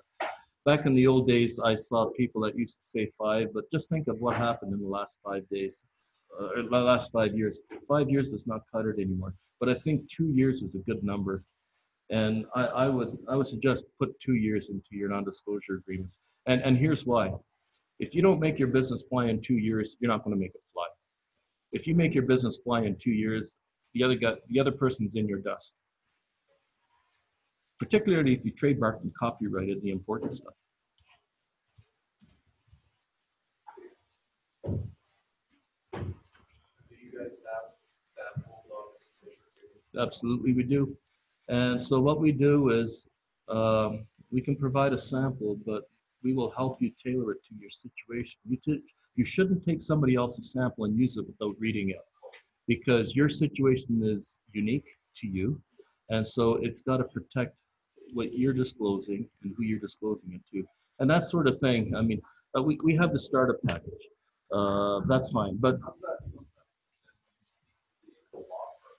So specifically, like you talk to the law firm, what you sign as a caterer, yeah. you're not So bound under confidentiality. yes, we are. So as a registered patent agent in Canada, I'm obligated not to disclose anything you tell me in confidence, even though we don't have a non-disclosure agreement, regardless of whether you're a client or not. Okay. Yeah. And the reason for that is you need to be confident that I'm not going to steal your idea and give it to somebody else or use it myself. And so it's just like the medical Hippocratic Oath, where doctors are not allowed to tell anybody else about what your medical situation is. Same thing. I can't talk about, nobody in our profession is able to talk about your ideas with anybody else. And if they are, you can sue them. And you can have us delisted. It's that serious. Yeah, I was just wondering, trying to find my head. We spoke with long process. Yeah. Trying to Yeah. find So anyways, there's other good law firms around. There are good lawyers around. There's other law firms that, yeah, not so good, and lawyers that are not so good. So the most important thing, when you're going down that road with a service provider, you need to make sure you've got good chemistry and you can trust them, and you get a sense that they're ethical and they have integrity. And you should expect at least that much from your service provider, regardless who they are, and you'll be able to suss that out quickly. Yeah. You're very welcome, guys. I think it's my sayonara time. Sayonara time. If you like it, it's more. Yeah. Well, I need. Break. I'm here until the break is over. Yeah, how does it work with days? If you have some extra yeast, we have to do they have to have a race at the beginning, or what's it? It all depends on the one you put in. Okay. There is nothing in the Alberta. Some people expect it, but they're not. Oh, okay. Nobody is? Okay. They had it made in the first place. There's nothing in the rule that says they are not. If you have a union, that'll be in your union. Or if they have employment contracts, they can ask for that to be employment contract if it's not a union. Or you can say, I'll give them stock. Or you can bank your time for vacation.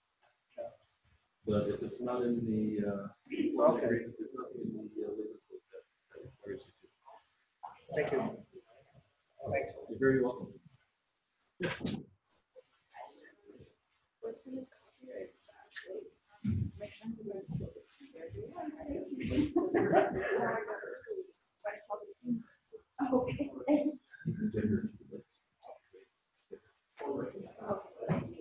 Okay, then that's even more, if you more legal.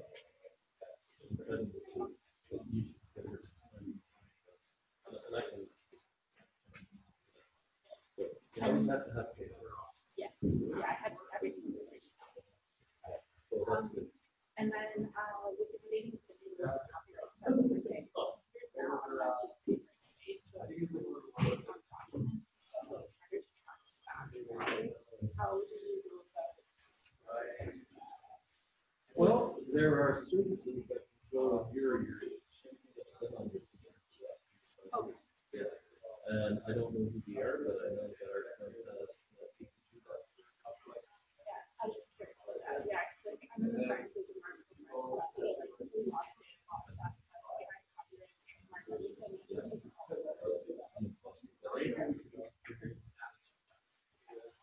somebody pays you for it, then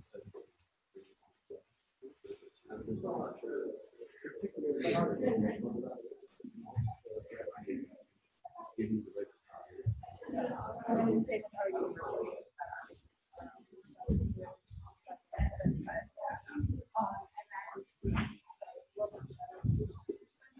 yeah, I was just trying to, so we just online stuff.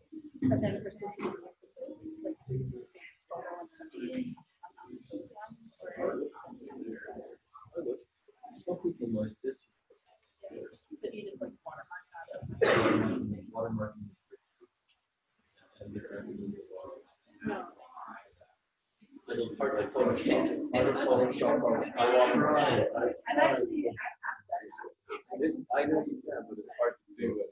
So depending on where it is. So I have to watch it online. Come on, what's right, what's wrong. But to help the clients, I try to say, try to help the audience. Still have to have this conversation. yeah, and like that's the thing that The most embarrassing thing is I gave the same presentation 2 years ago. Somebody that was the first one, left the second one and said, puts their hand up and said, you don't have to see them with their name on it. So I fixed it after that. But, you know. yeah, like with the copyright stuff and peer review stuff, wow, is that not under Yeah, so that comes to the policy. So you need to read the so alternate I think most institutions have a copyright policy. I would be surprised. I haven't looked at it, but I know you said a policy on the publications policy. And then you can, yeah, so you just have to make sure it's all open source. Yeah, and like those are the journals I'm looking at trying to publish my work in. So I know that's already so with those ones, it's a little trickier to try and figure out how to. So open source is usually free for all. I advise people to go to open source. If they want to go to open source. Free for all. Well, environmental science, I think is one of the stuff that you need to do that stuff. So, which is why it's kind of scary how like Tesla is like their stuff. They don't really venture it. Tesla's an easy, they used to have, they counted a lot of stuff that didn't work. And they counted a lot of stuff that didn't work.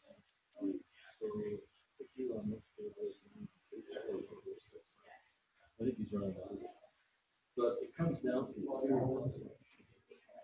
And so, you can't sleep on night, not look at how they monetize that. And how to look at Tesla and see what they've done. IBM licenses out for us, they make it possible. Tesla hasn't figured that out yet because it's illegal. I've got a son who's mechanical engineer for the longest time he was trying to get a look at it. That's so great. It's down to for the second time and talk about it, you know, it's the best decision somebody else needs to make. So apps would be more. And what I would do with that is I'd also copyright screenshots. That's all. Well, it's easy. Just copy a screenshot. And if there's some verbiage that goes along with it, it's easy. And was it $50 or Nothing's cost 15 anymore. So I know, it's going to be like, wow. No, it's 50. And it's 65. So for your friend to license for you're going to have to be $65 for us. Register with us. I might go off. Yeah, well, yeah, the thing is, you can spend a lot of money.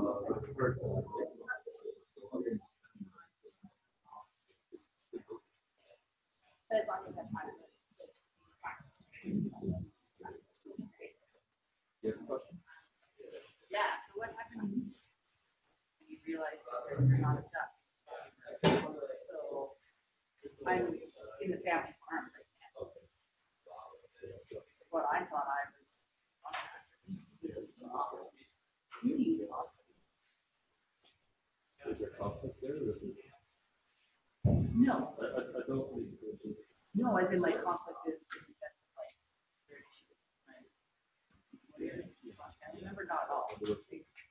Well, I just think realized that this was clearly not.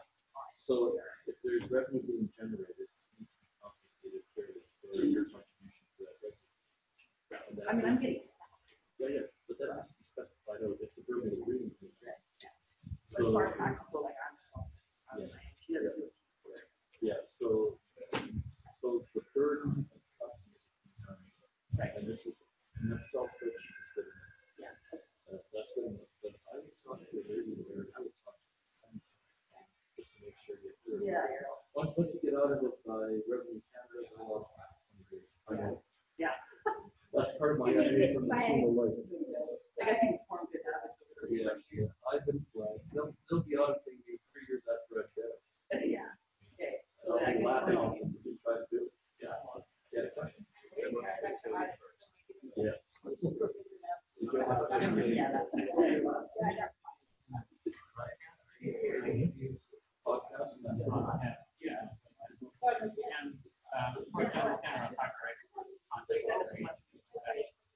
I'm more puzzled when I think about the labor law in that there's like above the line, below the line. Below the line sounds like stuff, but co-creator type personalities, is that always managed to just agreement? Yeah. And so that's kind of the agreement is when you start because you don't get an agreement for this. And it's complicated, so you need to understand clearly what the orientation is. But so that's what I'm expecting to have an agreement. And so I'm in a different world now, but my life is governed by my partner.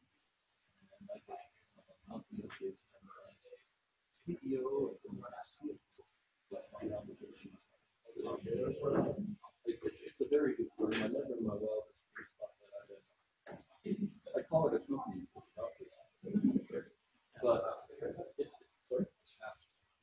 but you know the thing is, they have good intentions, and sometimes when I'm zero, and as they left, or they or even I wasn't know. So I think it's a great. I don't understand, but I do know that. Still want some time with Dan. I'm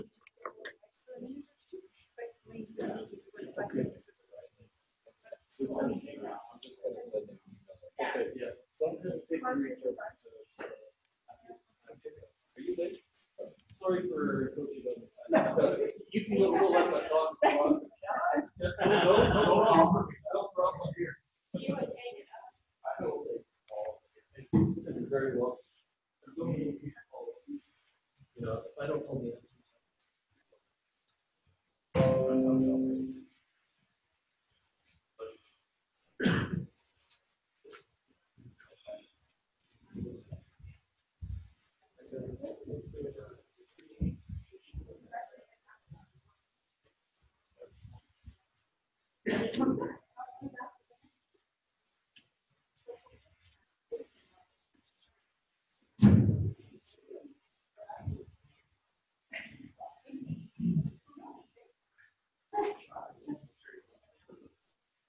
And have you brought us back on unmuted or whatever? Okay, welcome back, Zoomers. First of all, I need to apologize.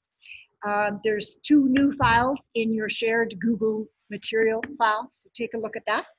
And we would like to welcome very much Lane Anderson from London Road Media. He's going to spend the next 45 minutes with us talking about social media, marketing. I'd forgotten that page I asked you to do. What is it called again? When you have... Thank you. Sorry, I had a blonde highlight moment. And it's the landing page, because a lot of you might just start with a landing page instead of a website. But anyway, please welcome Lane Anderson and feel free to ask any questions you need to ask. Thank you. Hello. Merry Christmas, everybody. I imagine, I've heard that this is like half the group, which I am not surprised because if you didn't have to, no one really wants to go anywhere tonight. So thank you for making the effort to come, and for everyone else who's watching. Good, okay. Who's watching online and stuff. So thanks for coming out. My name is Lane Anderson. I own a company locally here called London Road Media, and we're a marketing, branding, advertising company, but we do a lot of work in social media, especially. Some of our clients, they range all over, everywhere from, we do all of the social media across North America for PokerStars, which is like a multi-billion-dollar international brand, down to just like a local restaurant. Like we do all the marketing for Italian Table since they opened, new restaurant. And then for brand new businesses, like we have a client that's launching his business here in a couple of weeks that we're really excited about, like lots of social media and social advertising for them, a company called Feed Sam, and their pet food subscription service. So we do the whole spectrum of different kinds of business, different markets, different industries.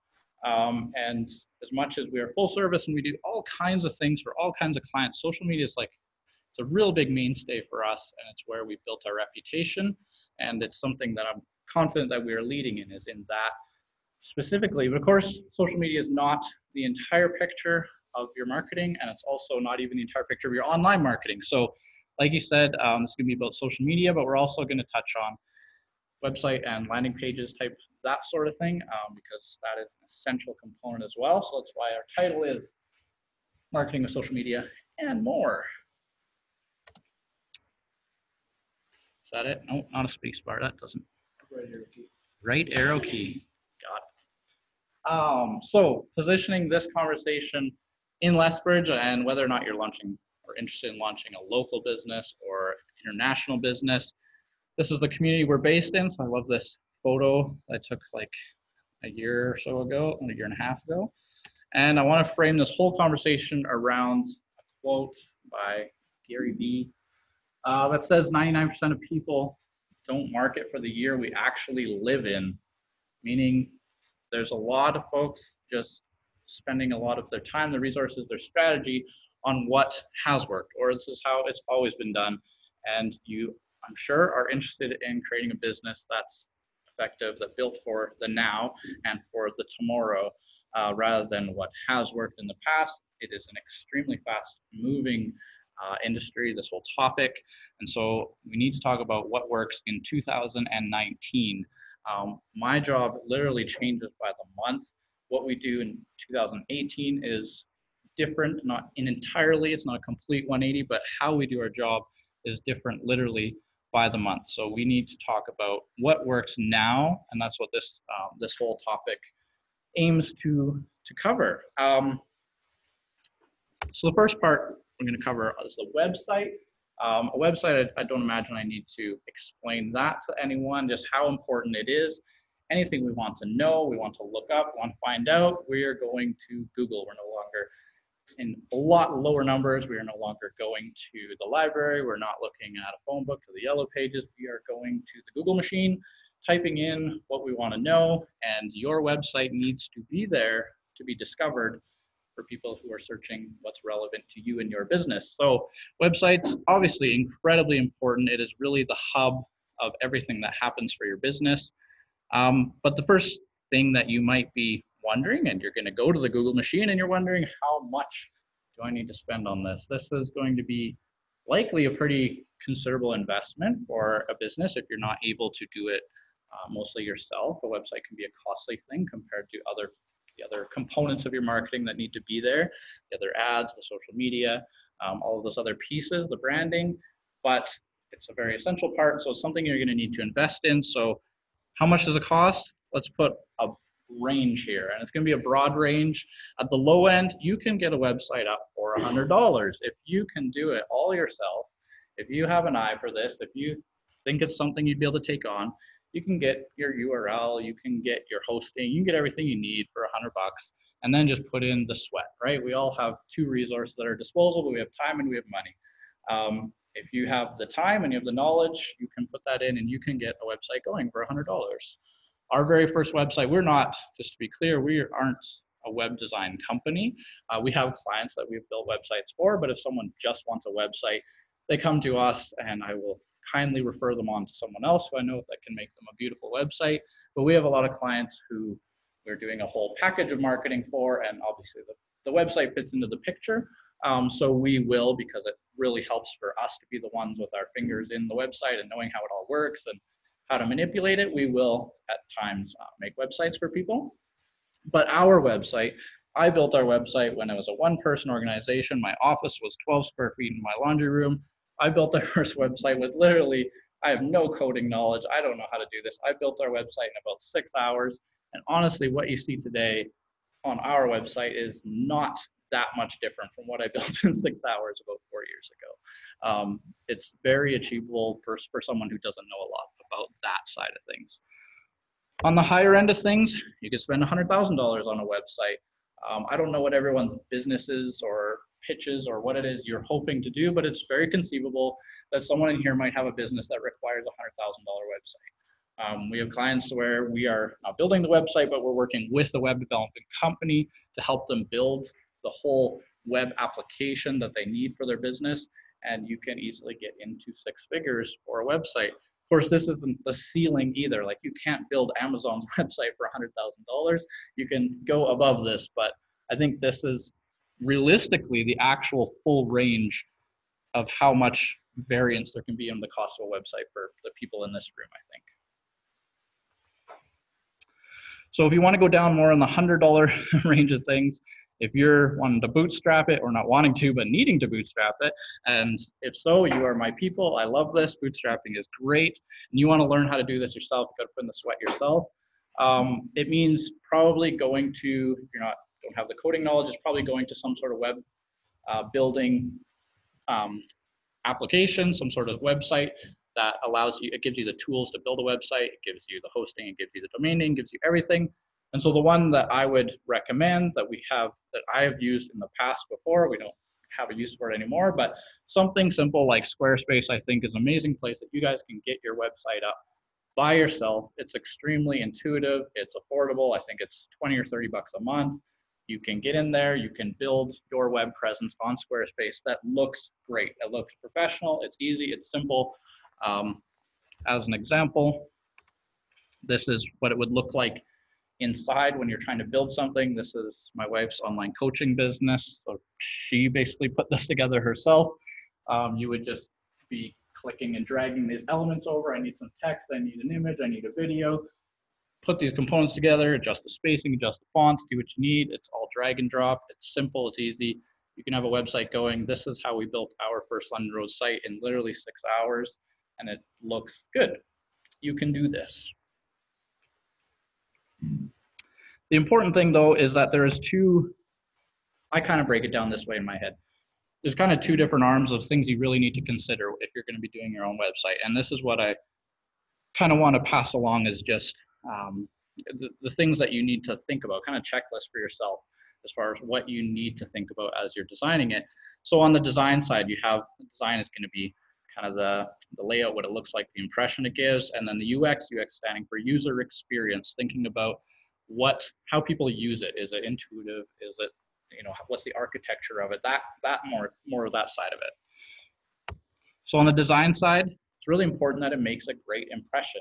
I'm gonna flip through a few examples after this slide, but it's really important that people form an impression. Well, it's going to happen that they form an impression about your business. It's really important that's a good impression. They're going to land on your website. They're going to form an impression about your business. Make sure it's a great one. Looks good, looks professional, looks like you know what you're doing. It sends the right message. It needs to be consistent with your brand. If we have a business where we are creating a whole brand package, and we will often do branding where the deliverable is a 10 plus, even maybe 30 plus page document that is basically the brand Bible. This is what your brand looks like. This is its tone. This is everything unique about your business. Your website really needs to be consistent with how your brand is represented everywhere else. So when someone looks at your website, they look at your Facebook post, they look at the billboard they drove by, they look at the banner ad on some other website, it all needs to look like it came from the same place. That means the fonts are consistent, the colors are consistent, the imagery is consistent. So make sure your website just really reflects what's unique about your brand. needs to convey the right message, and it needs to convey it very efficiently or quickly, that when people land on your website, very quickly they understand what it is you do, what's unique about you, what is your value. It needs to give people that message. I was talking to someone a week or two ago that came in, and he was showing me his website and saying, you know, for some reason people think that we do this, and that's not what we do. We do more of this. And it was because the website didn't make that very clear. Oh, it actually, I would have got the same impression, wrong impression that that's what you do.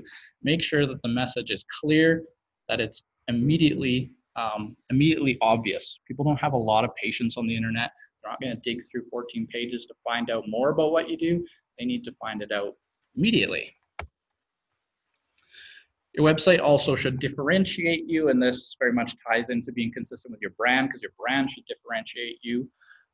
But it's just the way that it stands out. It doesn't look like the same website of all of your rest of your competitors. There's something in there that just, you know, makes you stand out. This is how you are different. The value that's different, even just visually how it's different.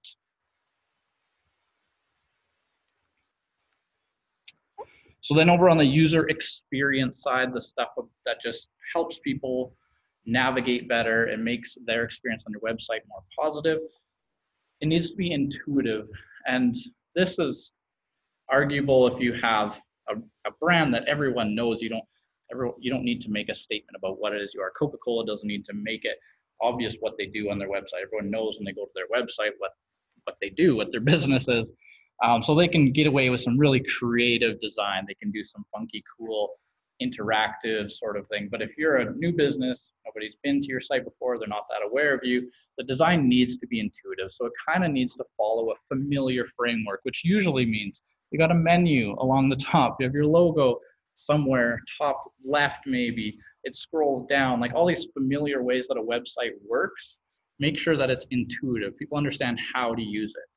It's just like with a car. You can't suddenly make a car and put your signal light by the shifter. Like you need to know how to use this thing that is a website. So make it familiar experience, not confusing to people. What people came there for should be readily available. So it's kind of putting yourself in the shoes of your potential audience or your potential customer, and what is it that they came to your website to find out. And this is true not just in the UX for your website, but in all your marketing.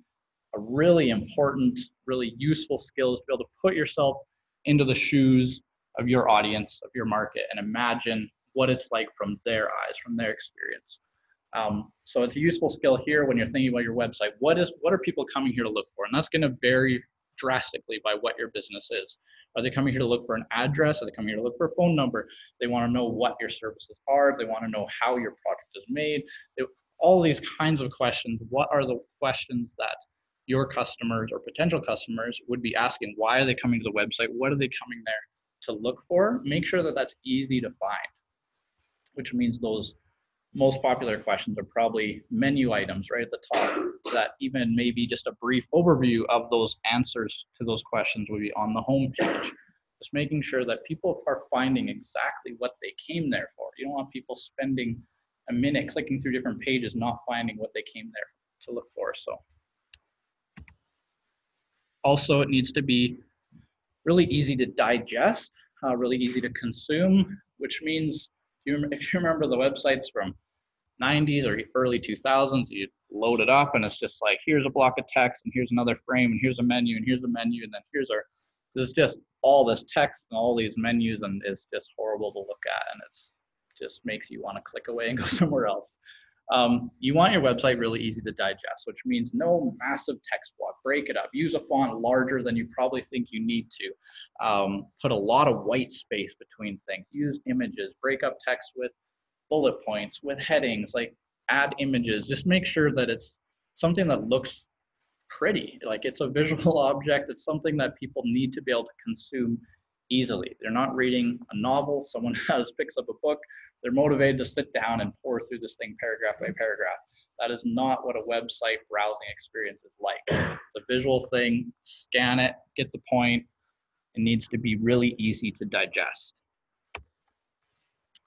This not really an extra point. I just need to balance my bullets from one side to the other.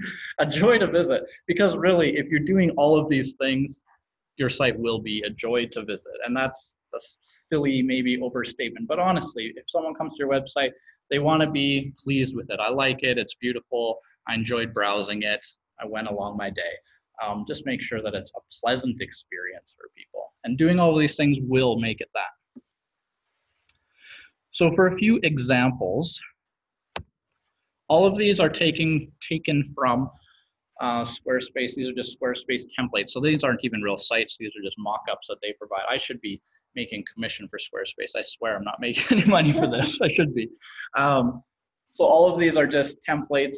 This is literally what your website could look like if you sign up for Squarespace. You just swap out the words, the image, your logo, whatever, like it's all set. You just fill in the blanks. So this one, when you land on a website, what you see here is what we call above the fold. Like you haven't scrolled. It's the same language newspapers use because it's literally above the fold. So when the newspaper is folded up. This is your above the fold website. You need to get the main point of what you are and what you do right now, like without having to scroll. You have like 3 seconds of someone's attention. Okay, what do we do? And we'll often look at a home page and do that. Like open your laptop, 3 seconds, close it. Okay, what do they do? Like you need to make it quick, really easy to consume. So this one, it's a nonprofit. It says sustainability starts with you. Sounds awesome. This is a very common style. Have a really pointed kind of tagline, summary point about what you do on this image. This is a really popular style right now. Websites kind of go through phases of what everyone's doing. This is really effective right now. Use a beautiful, big spanning image, put a really great statement there. Our website right now just says modern marketing, branding, advertising. Boom, right there. Tells you what we do. And then usually, this is sort of another common feature of this, is as you scroll, now here's a little bit more about what we do, slightly more detail. We conserve land through outreach, restoration, research. There is no mystery about what this website is about. You know this immediately. Obviously, interior design, something like that, like makes an immediate impression. That image, I think, would be highly consistent with their brand. If you could imagine them being on other places, that would be a look for them. I have a question from a Zoomer, which you need to repeat into the thing. Okay. It says, with Squarespace, why are the business names always so small along the, I think he means top, with the huge message? Shouldn't the business name also be large? In 3 seconds, I don't even know the name of the business. How Okay. brand recognition? Okay. So so I think this person is talking about, or I guess I'm supposed to repeat this question. So they're asking about why the name, the brand, the business name, why is it not the most prominent thing? And this text in the middle is the most prominent. It's the thing that you're most drawn to, and the name is small. I mean, that's not a Squarespace feature. That's completely customizable. You could put your logo up there as large as you want it, make your name as big as you want it. But when we look at a home page, something that we will literally sometimes do, I'll print this out and get out a pen, and I'll start circling the hierarchy of where your eyes go to first on this website. So when this loads, the first place I go to is, like this commenter has noted, is that text in the middle. That's what they do. Second thing I might notice is what's the image behind that. I think that would be the second thing I do. It's very consistent with what the text says. It tells me a lot about what it is that they do. And then I would say thirdly, you're probably looking at that brand name. And I don't think that that's a problem at all. I think it's more important to say what you do before you need to tell them who we are, like what your brand is and what your name is. Right. I would say not so much a trend as much as just evolution to this works better. The people really are motivated by, what does this do for me? I don't care what your brand name is or how pretty your logo is. People put way too much thought into those things. It's just not that important what you name your business, or what do you do? What value do you provide? Which is what these statements in the center heavily focus on. As another example, this one makes a pretty bold statement. This is the best burger in Brooklyn. Beautiful photo, makes you want to eat there. The menu's kind of a little bit different, kind of funky. There's more items there. This is what we're talking about as far as finding exactly what you're looking for. You're going to this place, okay, we need to know a little bit about the restaurant. We need the menu, need the drink menu. I need to be able to make a reservation. Those are the things that you probably come here for. Perfect. Make them top menu items. People can find exactly what they came here for. Another one, just showing again, like how consistently this is a popular style for a beautiful modern looking website, is just full spanning, amazing high resolution images that really reflect your brand and your business, and some text that connects them to you. Lastly, I think I like this one as a good example for a few things. I like that top line. It's again another variation of what we've already been talking about. Get ready to take control of your finances. Importantly, this statement doesn't say we provide financial advice or consulting or whatever. It's not what we provide, it's what benefit you get from us. And it's a really important way to think about what you do and how to phrase what you do. This is the benefit I provide, not this is the service I provide. So you take control of my finances, great. I would love to be in control of my finances. I will give you a call. It's good to frame it that way. And then just the branding on this is so, I would assume, very intentional. The image, you got the brick on the one side, you got the reclaimed wood on the other side, you have this like hipster looking girl in the middle, you got the greens. Like, it looks very modern, young, youthful, approachable. This is obviously what their brand is. This is who they're trying to appeal to. So everything about this is very much designed to attract certain segment of people. This is who they've picked out as these are our customers. This is who I want to talk to. Next step, you've spent all this time pouring your heart and soul into your website. You've created a masterpiece, and you launch it, and you're like, all right, world, come to my website. And then you watch your analytics, and you have no visitors, and then no visitors, and then no visitors, and no one comes to your website. And there's a good reason for that. It's because at the moment, there's about 1.8 billion websites on the internet. And out of those, there's about 650 million that are actually active websites, not just we're holding a URL with a website coming soon or something. An actual active website, there's 650 million of them. Actually, it's interesting when I was just looking up, making sure that these are fresh numbers. Squarespace's website is like somewhere around the 500th most popular website in the world. Like 500 out of 650 million is pretty good ranking, I'd say. But you need visitors now. And just because you built something beautiful and something that you think everyone should just be fawning over, no one's coming to your website. So now we need to get people there. There's a few ways to do this. One is something that is called SEO, standing for Search Engine Optimization. Just means what you do on your website so that sites like Google will rank your website. And this is something that is done on your website and off of your website, known as on-site SEO and off-site SEO. On-site SEO is things like like the words that you put into the body text of your website. It's the words that's in your headings. It's the words that describes your page, the titles. It's the metadata of what Google looks at when they look at your website. It's how you name your images and the alt text for your images. It's all this stuff and many more that tells Google this is what this website's about. And it's like, oh, great. So when someone searches for something relevant to that, we will show it to them. If you're launching a local business, you get a huge step up on this because Google gives you localized results. So if you're searching marketing company into the internet, I'm not competing with someone from New York or Toronto or Tokyo. You're getting Lethbridge results. And in Lethbridge, competition is low. So if you're launching a local business, you're going to get to the front page of Google quite easily, really, just because it's lower competition here. If you are doing the same in Toronto, it's going to be a lot harder work. If you're launching a nationwide brand, it's going to be a lot harder work, but it's a very important part of your strategy either way. I touched on the on-site SEO, all the things that you title, all that. Off-site SEO is more what links, who's linking back to you. If the New York Times has a link to your website, well, they're like highly regarded. They're, everyone trusts that link. Like if they've linked to you, it's obviously worth a lot. That boosts your rankings to Google. If it's just random Joe's blog that's linked to you, well, that doesn't really matter that much. Google's like, whatever, you could have bought him a beer and he gave you a link, like that's fine. So backlinks are extremely important as well. All of that is the SEO side. It's a long process because you have to do all this work and it takes a while to build trust and build history. And then Google gives you their Google juice and you get to make the front page. We made our website and it was like 9 or 10 months before we hit the first page of Google. And that's to be expected. Expect a year before your SEO efforts to start paying off. But once you're there, it's the most valuable traffic you'll get. When people go to Google, type something in, and land on your website, these are the most market-ready audience you will have. These are people who are ready to buy, ready to call you, ready to do whatever it is you want them to do, whatever they came there looking for.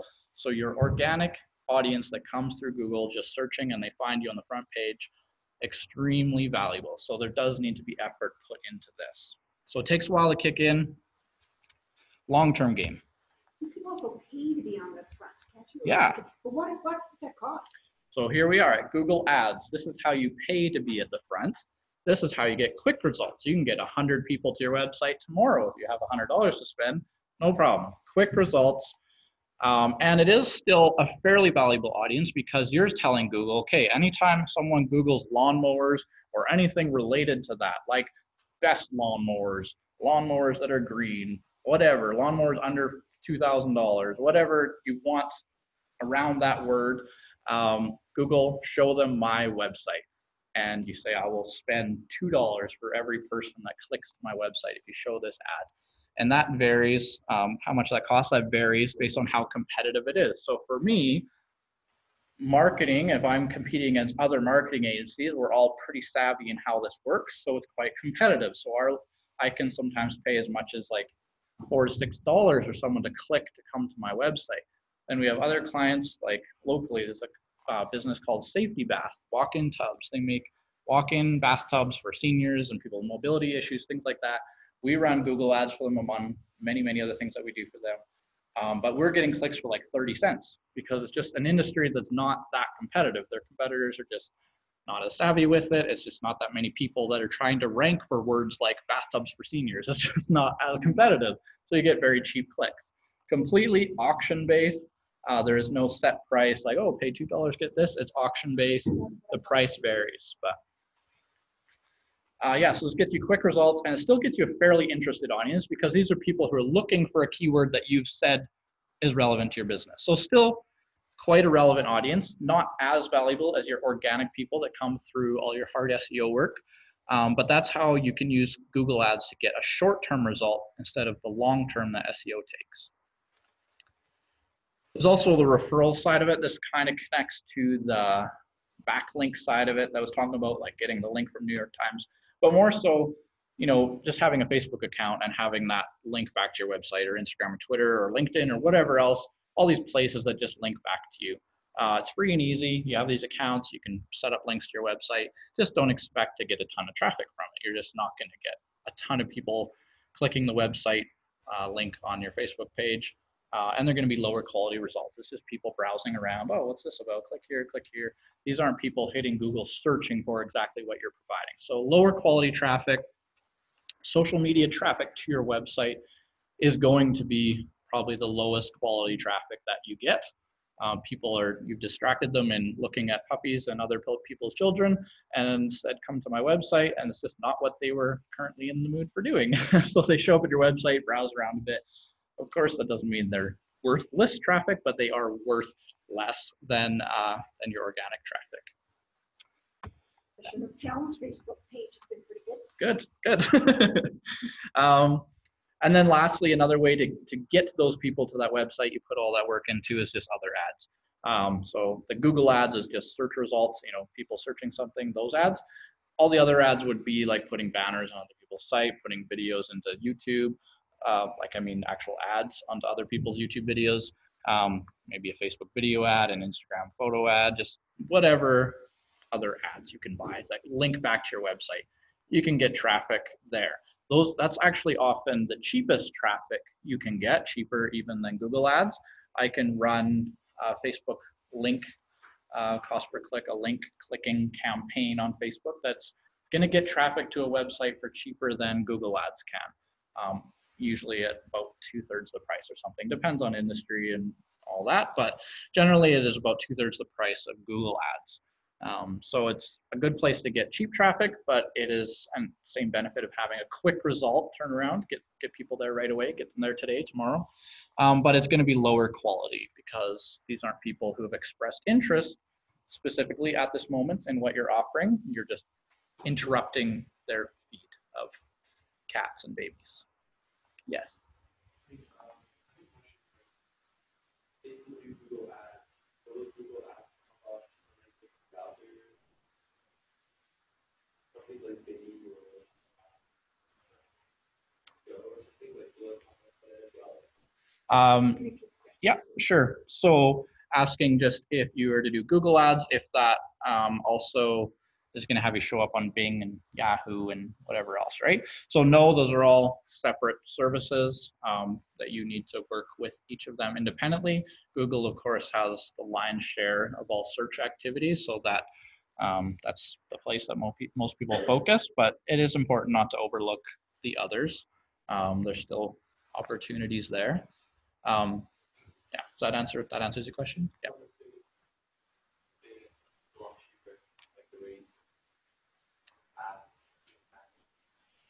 It's honestly not something that we've ever played with.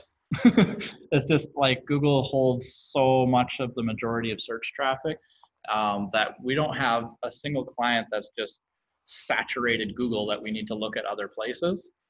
I mean, any of our clients could just up their budget and get more clicks. None of them are spending like the maximum you could get before you stop getting clicks. So I would say that'd be something to explore when you're like, okay, this thing that we're doing, we've spent everything we can on it. We're not, our results have plateaued. Let's look other places. I don't have any clients that are at that point. So that's the whole website side of thing. That's a basic rundown of what helps you make a better looking website or landing page and how to direct people to it. So then jumping into the social media side of things, like I said, this is definitely our forte. We have dabbled in and do websites, but this is really the part that I feel very comfortable in saying that we're an expert in how to do social media well. And I would say that the biggest thing that people get wrong about putting their business on social media, and I don't just mean small businesses or new businesses, I mean like the biggest brands in the world still haven't figured this out about social media, is that social media is not a free place to advertise. That is not what social media is. If you're advertising, it shouldn't be free. If you're advertising on social media, that's still a component. You can advertise on social media 100%, but if you advertise, put money behind it like you would anywhere else you advertise. The free part of social media, and when I talk about social media, I'm generally going to be talking in terms of Facebook just because it's the biggest, most powerful, and it's most relevant across most industries. But the same applies to Instagram, Twitter, Pinterest, LinkedIn, all of the things. But it's just the free side of it where you can just post, it goes to your profile, people see it. That should not be an advertisement, period.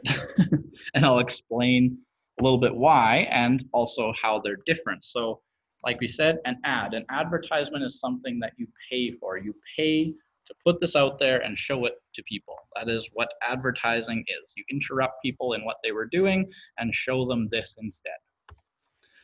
It needs to be campaign oriented. So you need to say, what is it I want to get out of this ad? What is the point of it? And it is important to be very thoughtful of this. Why am I spending money? What do I want people to do? So campaign oriented. Facebook breaks into 3 categories. They're pretty natural categories as far as marketing. It makes sense. First would be just like an awareness campaign. Do I just want people to be aware that my brand exists, that we sell this product, that we do this? I just want people to see us. I don't necessarily need them to take an action. I just want people to have our brand top of mind when they think of this type of product. Awareness. I just want people to be aware. The next would be like an engagement campaign. I want them to respond to a Facebook event. I want them to click to a website. I want them to share a video. I want them to message us, whatever. I want them to engage with my content in some way. You can choose that kind of campaign. And then lastly, a conversion campaign. I want them to take an action that really benefits my business, as in I want them to buy something, I want them to subscribe, I want them to fill out a lead form, I want them to do something like that that really drives actual sales and conversions. Those are the kind of the three types, and there's all subcategories within them, but you do need to think about what is it that I want out of my ad? What is my campaign? What do I want to accomplish? Because Facebook will actually tailor how it delivers your ads and who it delivers to based on what you want them to accomplish. If you're doing a like campaign, I just want more Facebook likes, it's going to show it to people who like 5,000 pages. It's not going to show it to someone who's extremely, picky about who they follow and like, and they only like 15 business pages. It's going to really tailor your ad based on what your campaign is. This is where you can put calls to action. Call to action just being, do this thing, please. Sign up here, call us, click here. This is where you can put calls to action. You don't need to put a call to action. An awareness campaign would likely not have a call to action because you're just telling your story, showing people what you do. But if you're in the conversion side of it, 100%, click here for more information. Fill out this form, whatever. You're asking people to do something. If you want them to do something, tell them what to do. But that only happens in ads. Good question. Yeah. What's the purpose? I've always wondered, why do they even offer the campaigns for doing awareness or liking? Because they're showing like that. What is the Right. So the question just being like, what's the point of doing campaigns for likes, or was that it? For likes, right? Essentially, yeah, that kind of awareness. One is Right. the benefit. Yeah, so a Facebook page like campaign is not something I would probably put a lot of your budget or thought into. I would definitely just rely on growing it organically with people becoming aware of you. Because if you pay for likes, like I said, they're going to show it to people who like a lot of pages. So there is not as much value in that. But if you do narrow your audience enough, so we actually ran one recently for Safety Bath. And I showed it to people who are 65 plus and in certain regions and have certain zip codes that have an average net worth of this plus, certain, specific enough demographics that even if they show it to the people who are most likely to like it, it's still a very relevant audience. If you just say, okay, crawl all of Facebook and find the people most likely to like my page, you're going to get a ton of spammy likes for sure. But I would definitely agree that you should probably find a more pointed campaign as far as I want to accomplish this. Collecting likes is, we call Facebook likes and followers and all that, those are vanity metrics. They don't mean anything. They literally don't. I don't care if you have 1,000 followers or you have 1 million followers, that number doesn't mean anything. I want to know how engaged your followers are. Do they care when you post? What do they think about your brand? It doesn't matter how many followers you have. So I agree. I think those are not the best types of campaigns. Find something that would be meaningful to you, to your business. So also in an ad, we can target an audience. Sorry, yeah, go ahead. Okay, so you're talking about Facebook, but what about Instagram? Mm-hmm. Where influencers have so many followers, they hashtag or link up their, whatever the, for instance, fashion or cosmetics. You link up their thing, you go to the link, you end up like I have spent more money doing that on Instagram than I have walking into the stores the last year. So Okay. what's the difference between Instagram ads? Like, I know you Yep, haven't yep. done your post yet, but I haven't heard it you say Instagram once. Okay. That is my main, Sure. like my industry's main, business main industry for getting customers, linking customers, advertising. Okay. That's huge. So how can you say that followers are important in that aspect? Well, Like a being targeted, but I want you to explain how that does it. That's not vanity, that's actual marketing. okay. So the question is about Instagram, how it relates to this conversation, and why and followers don't matter. Like, why am I saying that followers don't matter there? Because in your industry, Instagram is incredibly important, and all those followers, you've proven or you've seen that counts for something, right? As far as this difference between ad and post and how this carries over to Instagram, it works exactly the same way. Facebook owns Instagram. You don't even need an Instagram account to run an Instagram ad. You can make it in Facebook and publish an Instagram ad as your Facebook page. So all of this completely relates to Instagram. But what you're talking about where followers doesn't matter, it doesn't mean that the million followers always doesn't matter. A million followers can 100% be extremely valuable. But if you've just paid for a million followers, it is of no value to you. Truly, it is of no more value than having 1,000 followers, because they're all bots or they're spammy accounts or people who just follow every single person hoping to get follow backs. That truly wouldn't be valuable. It's not, because you post something and the people who see it don't actually even see it and no one engages with it. And what's the value in that? So the follower count doesn't mean anything. A million quality followers compared to 1,000 quality followers, 100%, of course, a million followers is worth a ton. And in Real and bots. how do you qualify real and bots? So there's going to be, you're going to get bots by doing things that intentionally are to attract bots. You're not often going to accidentally get bots and bad followers unless you're using a ton of spammy hashtags and you're just getting a lot of low quality followers. But you can look through and see, who are the people that are following you, and you can usually tell by what their account looks like. They follow 2,000 people and have 5 followers of their own. They've posted 2 things. Like, you can pretty quickly distinguish these are legitimate human beings. They posted 400 times. They have 300 followers. That's a legitimate person who's followed me. Here's whatever Russian person with like followed 3,000, only has 40 of their own followers and has posted twice. Like, it's fairly easy to distinguish which is which. But you're not going to accidentally get bad followers very easily. It's people who are in the follow hunt, who are just like, I just want maximum followers. You can do things to get followers. You can pay to get followers. Well, that's going to get you bad followers. You can spam your posts with every most popular hashtag you can think of. You're going to get a bunch of followers that are low quality, all those things. But if you're just producing great quality content that's actually relevant to your business and relevant to your audience, you're going to attract the right kind of people. Follower count matters when your followers are of quality, 100%. You want more followers, but not at the cost of it just being more for the sake of being more, is what I mean. It's not that follower count doesn't matter. It's that don't get more followers just for the sake of having a bigger number, because if you just chase that, you're going to get low quality followers. Is everybody okay if we run a few more minutes? Because we're kind of Okay.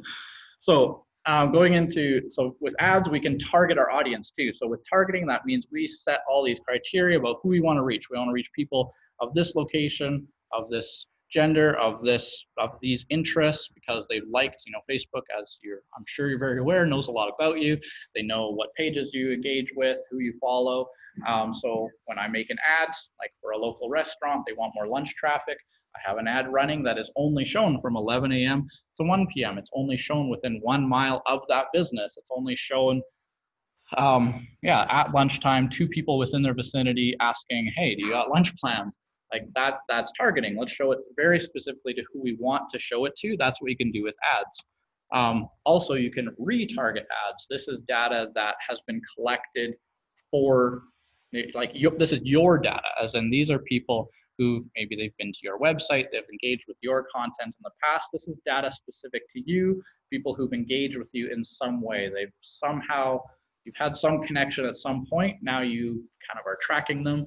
So now we can retarget an audience. I want to show an ad just to people who've been to my website in the last 30 days. That's retargeting, and something that you can definitely do with custom audiences with ads. Lastly, just like on the Google ads and those other ads, this gives you a short-term reward. You can spend money now and get results now. There is no waiting. You spend money, you get results. You stop spending money, you stop getting results. The flip side of this are the posts. So these are the posts you publish to your page, your profile. It stays on your page or profile. Everyone can see it. The ads, they do not go to your page or profile. They're just seen in other people's timelines and all over the place. So these posts, they're free. This is the part of Facebook that is 100% free, and the part that I say, please don't put ads here if you want to do it well. This is, instead of campaign-oriented, this is relationship-oriented. This is, let's build connections with our audience and our customers. Let's provide value. Let's give them a reason to be grateful that they followed us.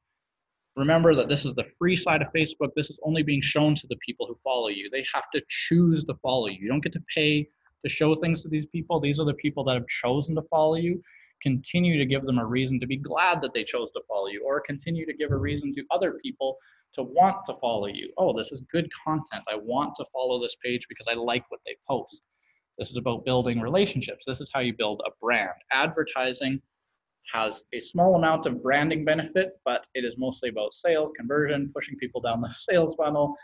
That's what advertising do. Posting and building relationships. This is about building a brand that really has value, that people esteem highly.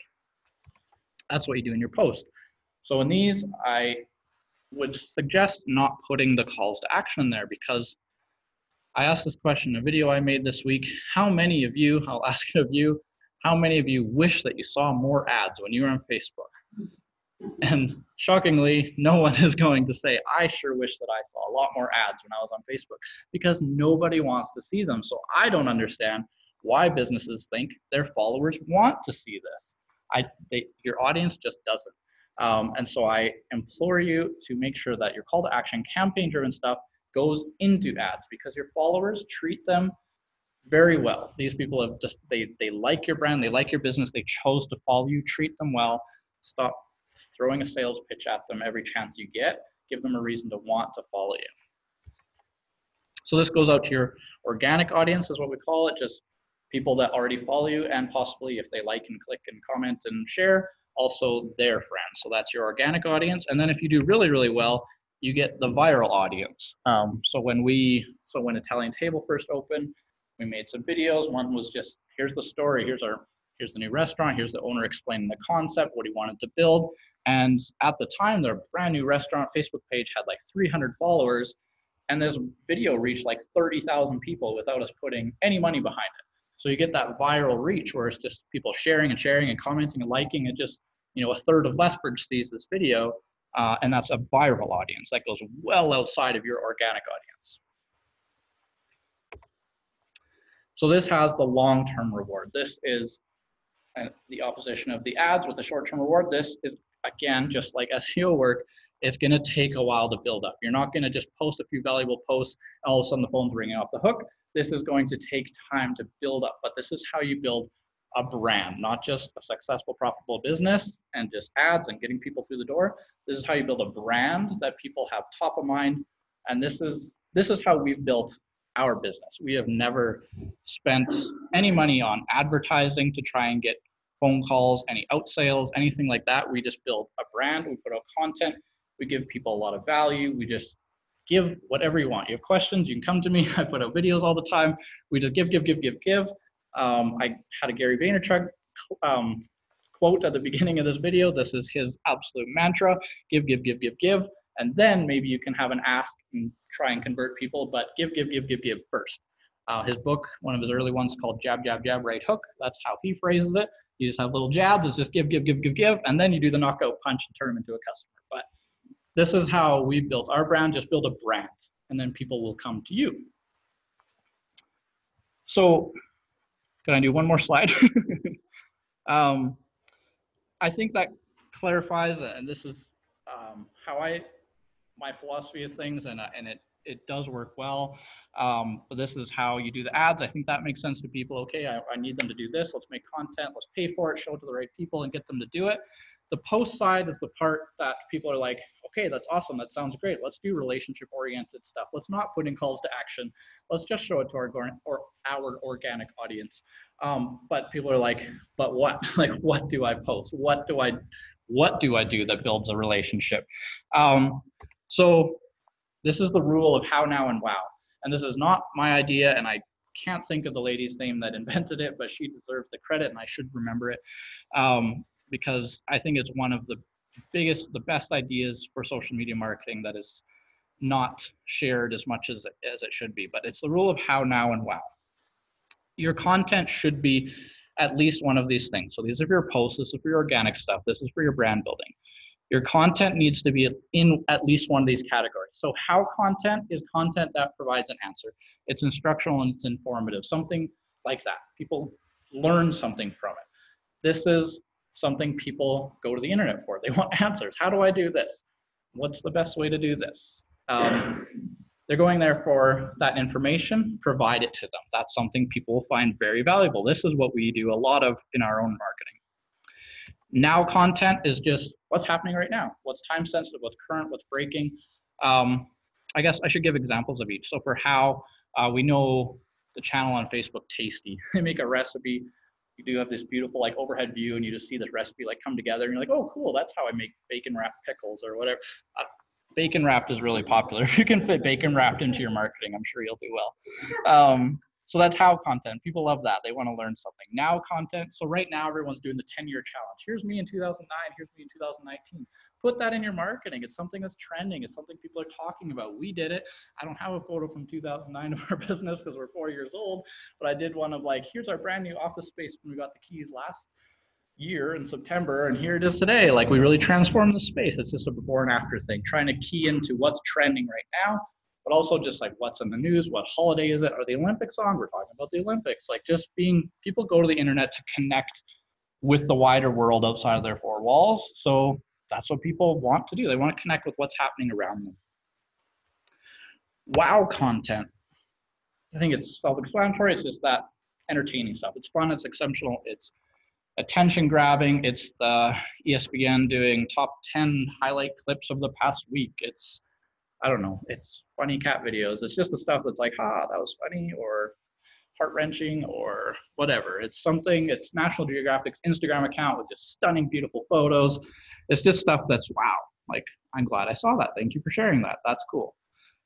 These three things, this is what people, outside of the utility of the internet, like I had to do this for work or I needed to buy this, outside of the utility of the internet, these three things are literally, as much as I can imagine, I've been saying this for years now and I can't think of an exception, these are the three things that people use the internet for, period. Like you want to learn something, or you want to be connected to what's happening in the world around you, or you want to be entertained.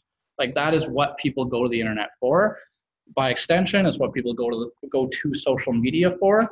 And your content, if you're doing the brand building stuff, the relationship building stuff, the thank you for following me, aren't you glad you did stuff, it has to be one of these categories, or I hate to say it or be blunt, but people don't care. If it's not one of these, people don't care, truly.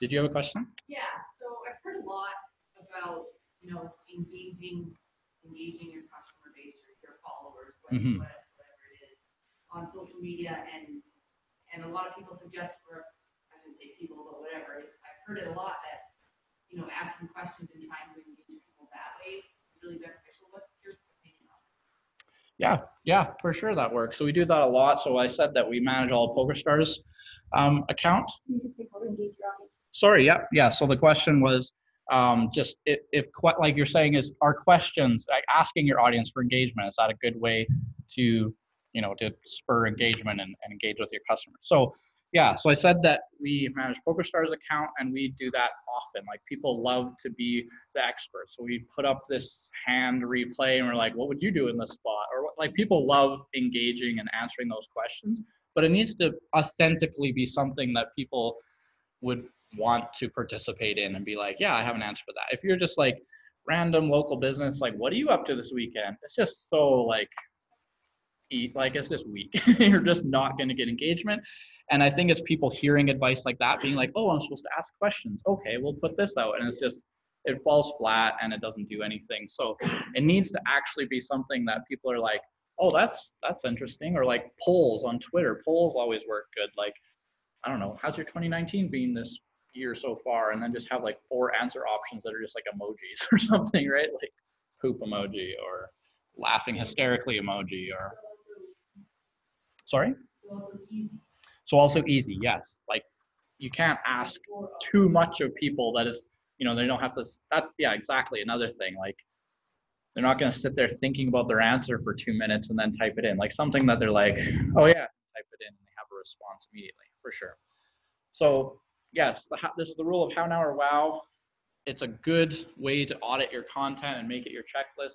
Does my content fit into at least one of these categories? If you literally do this with your organic social media, you will have incredibly valuable followers. I can't promise you can have an enormous number of followers, but the ones you have are going to be very grateful for following you. I literally, like, almost weekly have people thanking me for my marketing material. Like the stuff that I put out that markets my business, that's what it's intended for. It's to build our name and build our brand. When people thank me for my, what other people call advertising, like they're thanking me for it, that's the level you want to get. Provide value so much that people are thanking you for posting.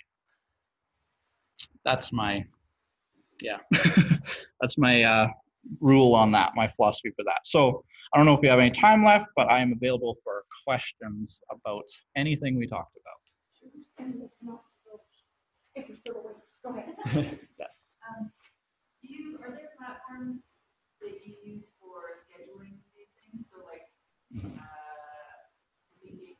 like MailChimp or Letterkenny, email No, yeah. So are there, yeah, scheduling tools for all of this? Yeah, MailChimp for emails is a great one, right? It's super easy, user friendly.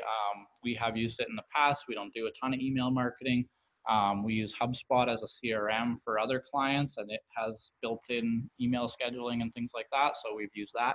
As far as social media scheduling, we don't actually use any third-party software for scheduling or planning, or sorry, not, we do for planning, but not a social media specific one. But we don't use any software for social media scheduling. On Facebook, you can schedule natively. There's an option to do that. On Twitter, as long as you use Twitter's TweetDeck, which is just a different URL you go to, you can schedule there on Twitter. On Instagram is the only one that you can't schedule natively. You need a third-party piece of software for that, and that's actually even recent that you even could do that. Like, I think it was only a year ago that they even opened up the API to allow that to even be possible. But you can now. I've just never needed a use for it. It's just not that difficult for us to be like, okay, it's 3 p.m. That means it's 5 p.m. Eastern time. This would be a great time to post. It's just, I've never used one. For the planning and scheduling and collaborating and creating that content, for sure, we use something like we use Asana, or Trello would be another similar example, where it's just a great task collaboration tool where I can make a task. I can have one of my employees give them a subtask, like, okay, you make this graphic, and then when she's finished it, she makes a task for me. Okay, you can post it now. Like, we just have this software that allows us to do all our work in one place so that we're all talking. But yeah, as far as scheduling, for sure, there's Hootsuite as a popular one, things like that. I would not by any means say it's a requirement. You can go a long ways in your social media before you need anything like that, for sure. What are good times to post, like say locally? So, interesting discussion. On Facebook, it's not as important. Of course, if you post at 2 a.m., it's probably not an ideal time. But how long, like, you may have noticed this when you're watching your feed, you're seeing stuff from like 2 days ago now, and this has changed. Like, it used to be like, once it's 6 hours old, it's dead. Like, you might as well delete it, it's gone. But it's more and more, you're seeing stuff that has been flagged as really good because lots of people are engaging with it and stuff. You're seeing stuff that's like 2 days old. LinkedIn is huge for this. It almost seems like you actually have to wait 2 days before people start engaging with it. Like, I post something on Monday and I'm finally starting to get likes on it today. Like, they have a huge delay. It's not as important, your timing. Like I said, don't do it in the middle of the night, but basically any time in the day, you're going to be fine. Instagram's a little bit more, you want to hit some good times just because there is parts in the algorithm that measure how quickly you start getting engagement, and it helps show it to more people. Twitter is mostly chronological still, so that's important. You want to think about when people are online, but it's going to be different by industry. There's predictable times when people are online. It's going to be like 8 to 9 a.m. It's going to be your noon to 1 at lunch. It's going to be your 5 p.m. when people are off work. It's going to be your 9 p.m. when they're going to bed. Like, it's all these really predictable times. But if you just target those, it can actually backfire, because marketers like me and other people who've heard this are like, okay, let's all schedule our posts for 5 p.m. So now you've just got like 100 posts coming to your timeline at the exact same hour, and now you're all challenging for the exact same person's reach. So sometimes there's a lot of benefit in doing it at like 1:45 p.m. when other people haven't thought of doing it that time. It's just not that important. There's so many other things that you could tweak and fine tune and stuff. Timing is just not as important anymore. Yeah. All right. Well, I want to thank Lane, because he gave to volunteer to do this for us. So thank you very much. And I'm Thank sure you. And I'm sure he'd respond to your emails once For you sure. Google London Road Media. Yes. So thank you for that. Thank you. I would just like to pop back to my, thanks very much, Lane. Well, I can remember it. Anyway, I was just going to tell you that next week it's operations, get, grow, and keep your customers, and making sales calls, and your obligations beyond the sale call. Okay, thanks very much. Have a good evening. Sorry to talk again. This That's fine. So you can take them all off your site. Not, so I was worried about his thumb drive. Should we stop now? Good night, Zoomers. Good night, people. They said they like to be called Zoomers. Thanks, everybody, for coming out in this crowd and stuff. Bye. Go over here using the brushes.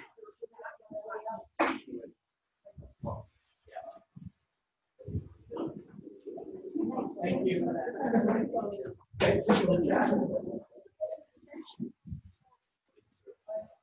Thank you.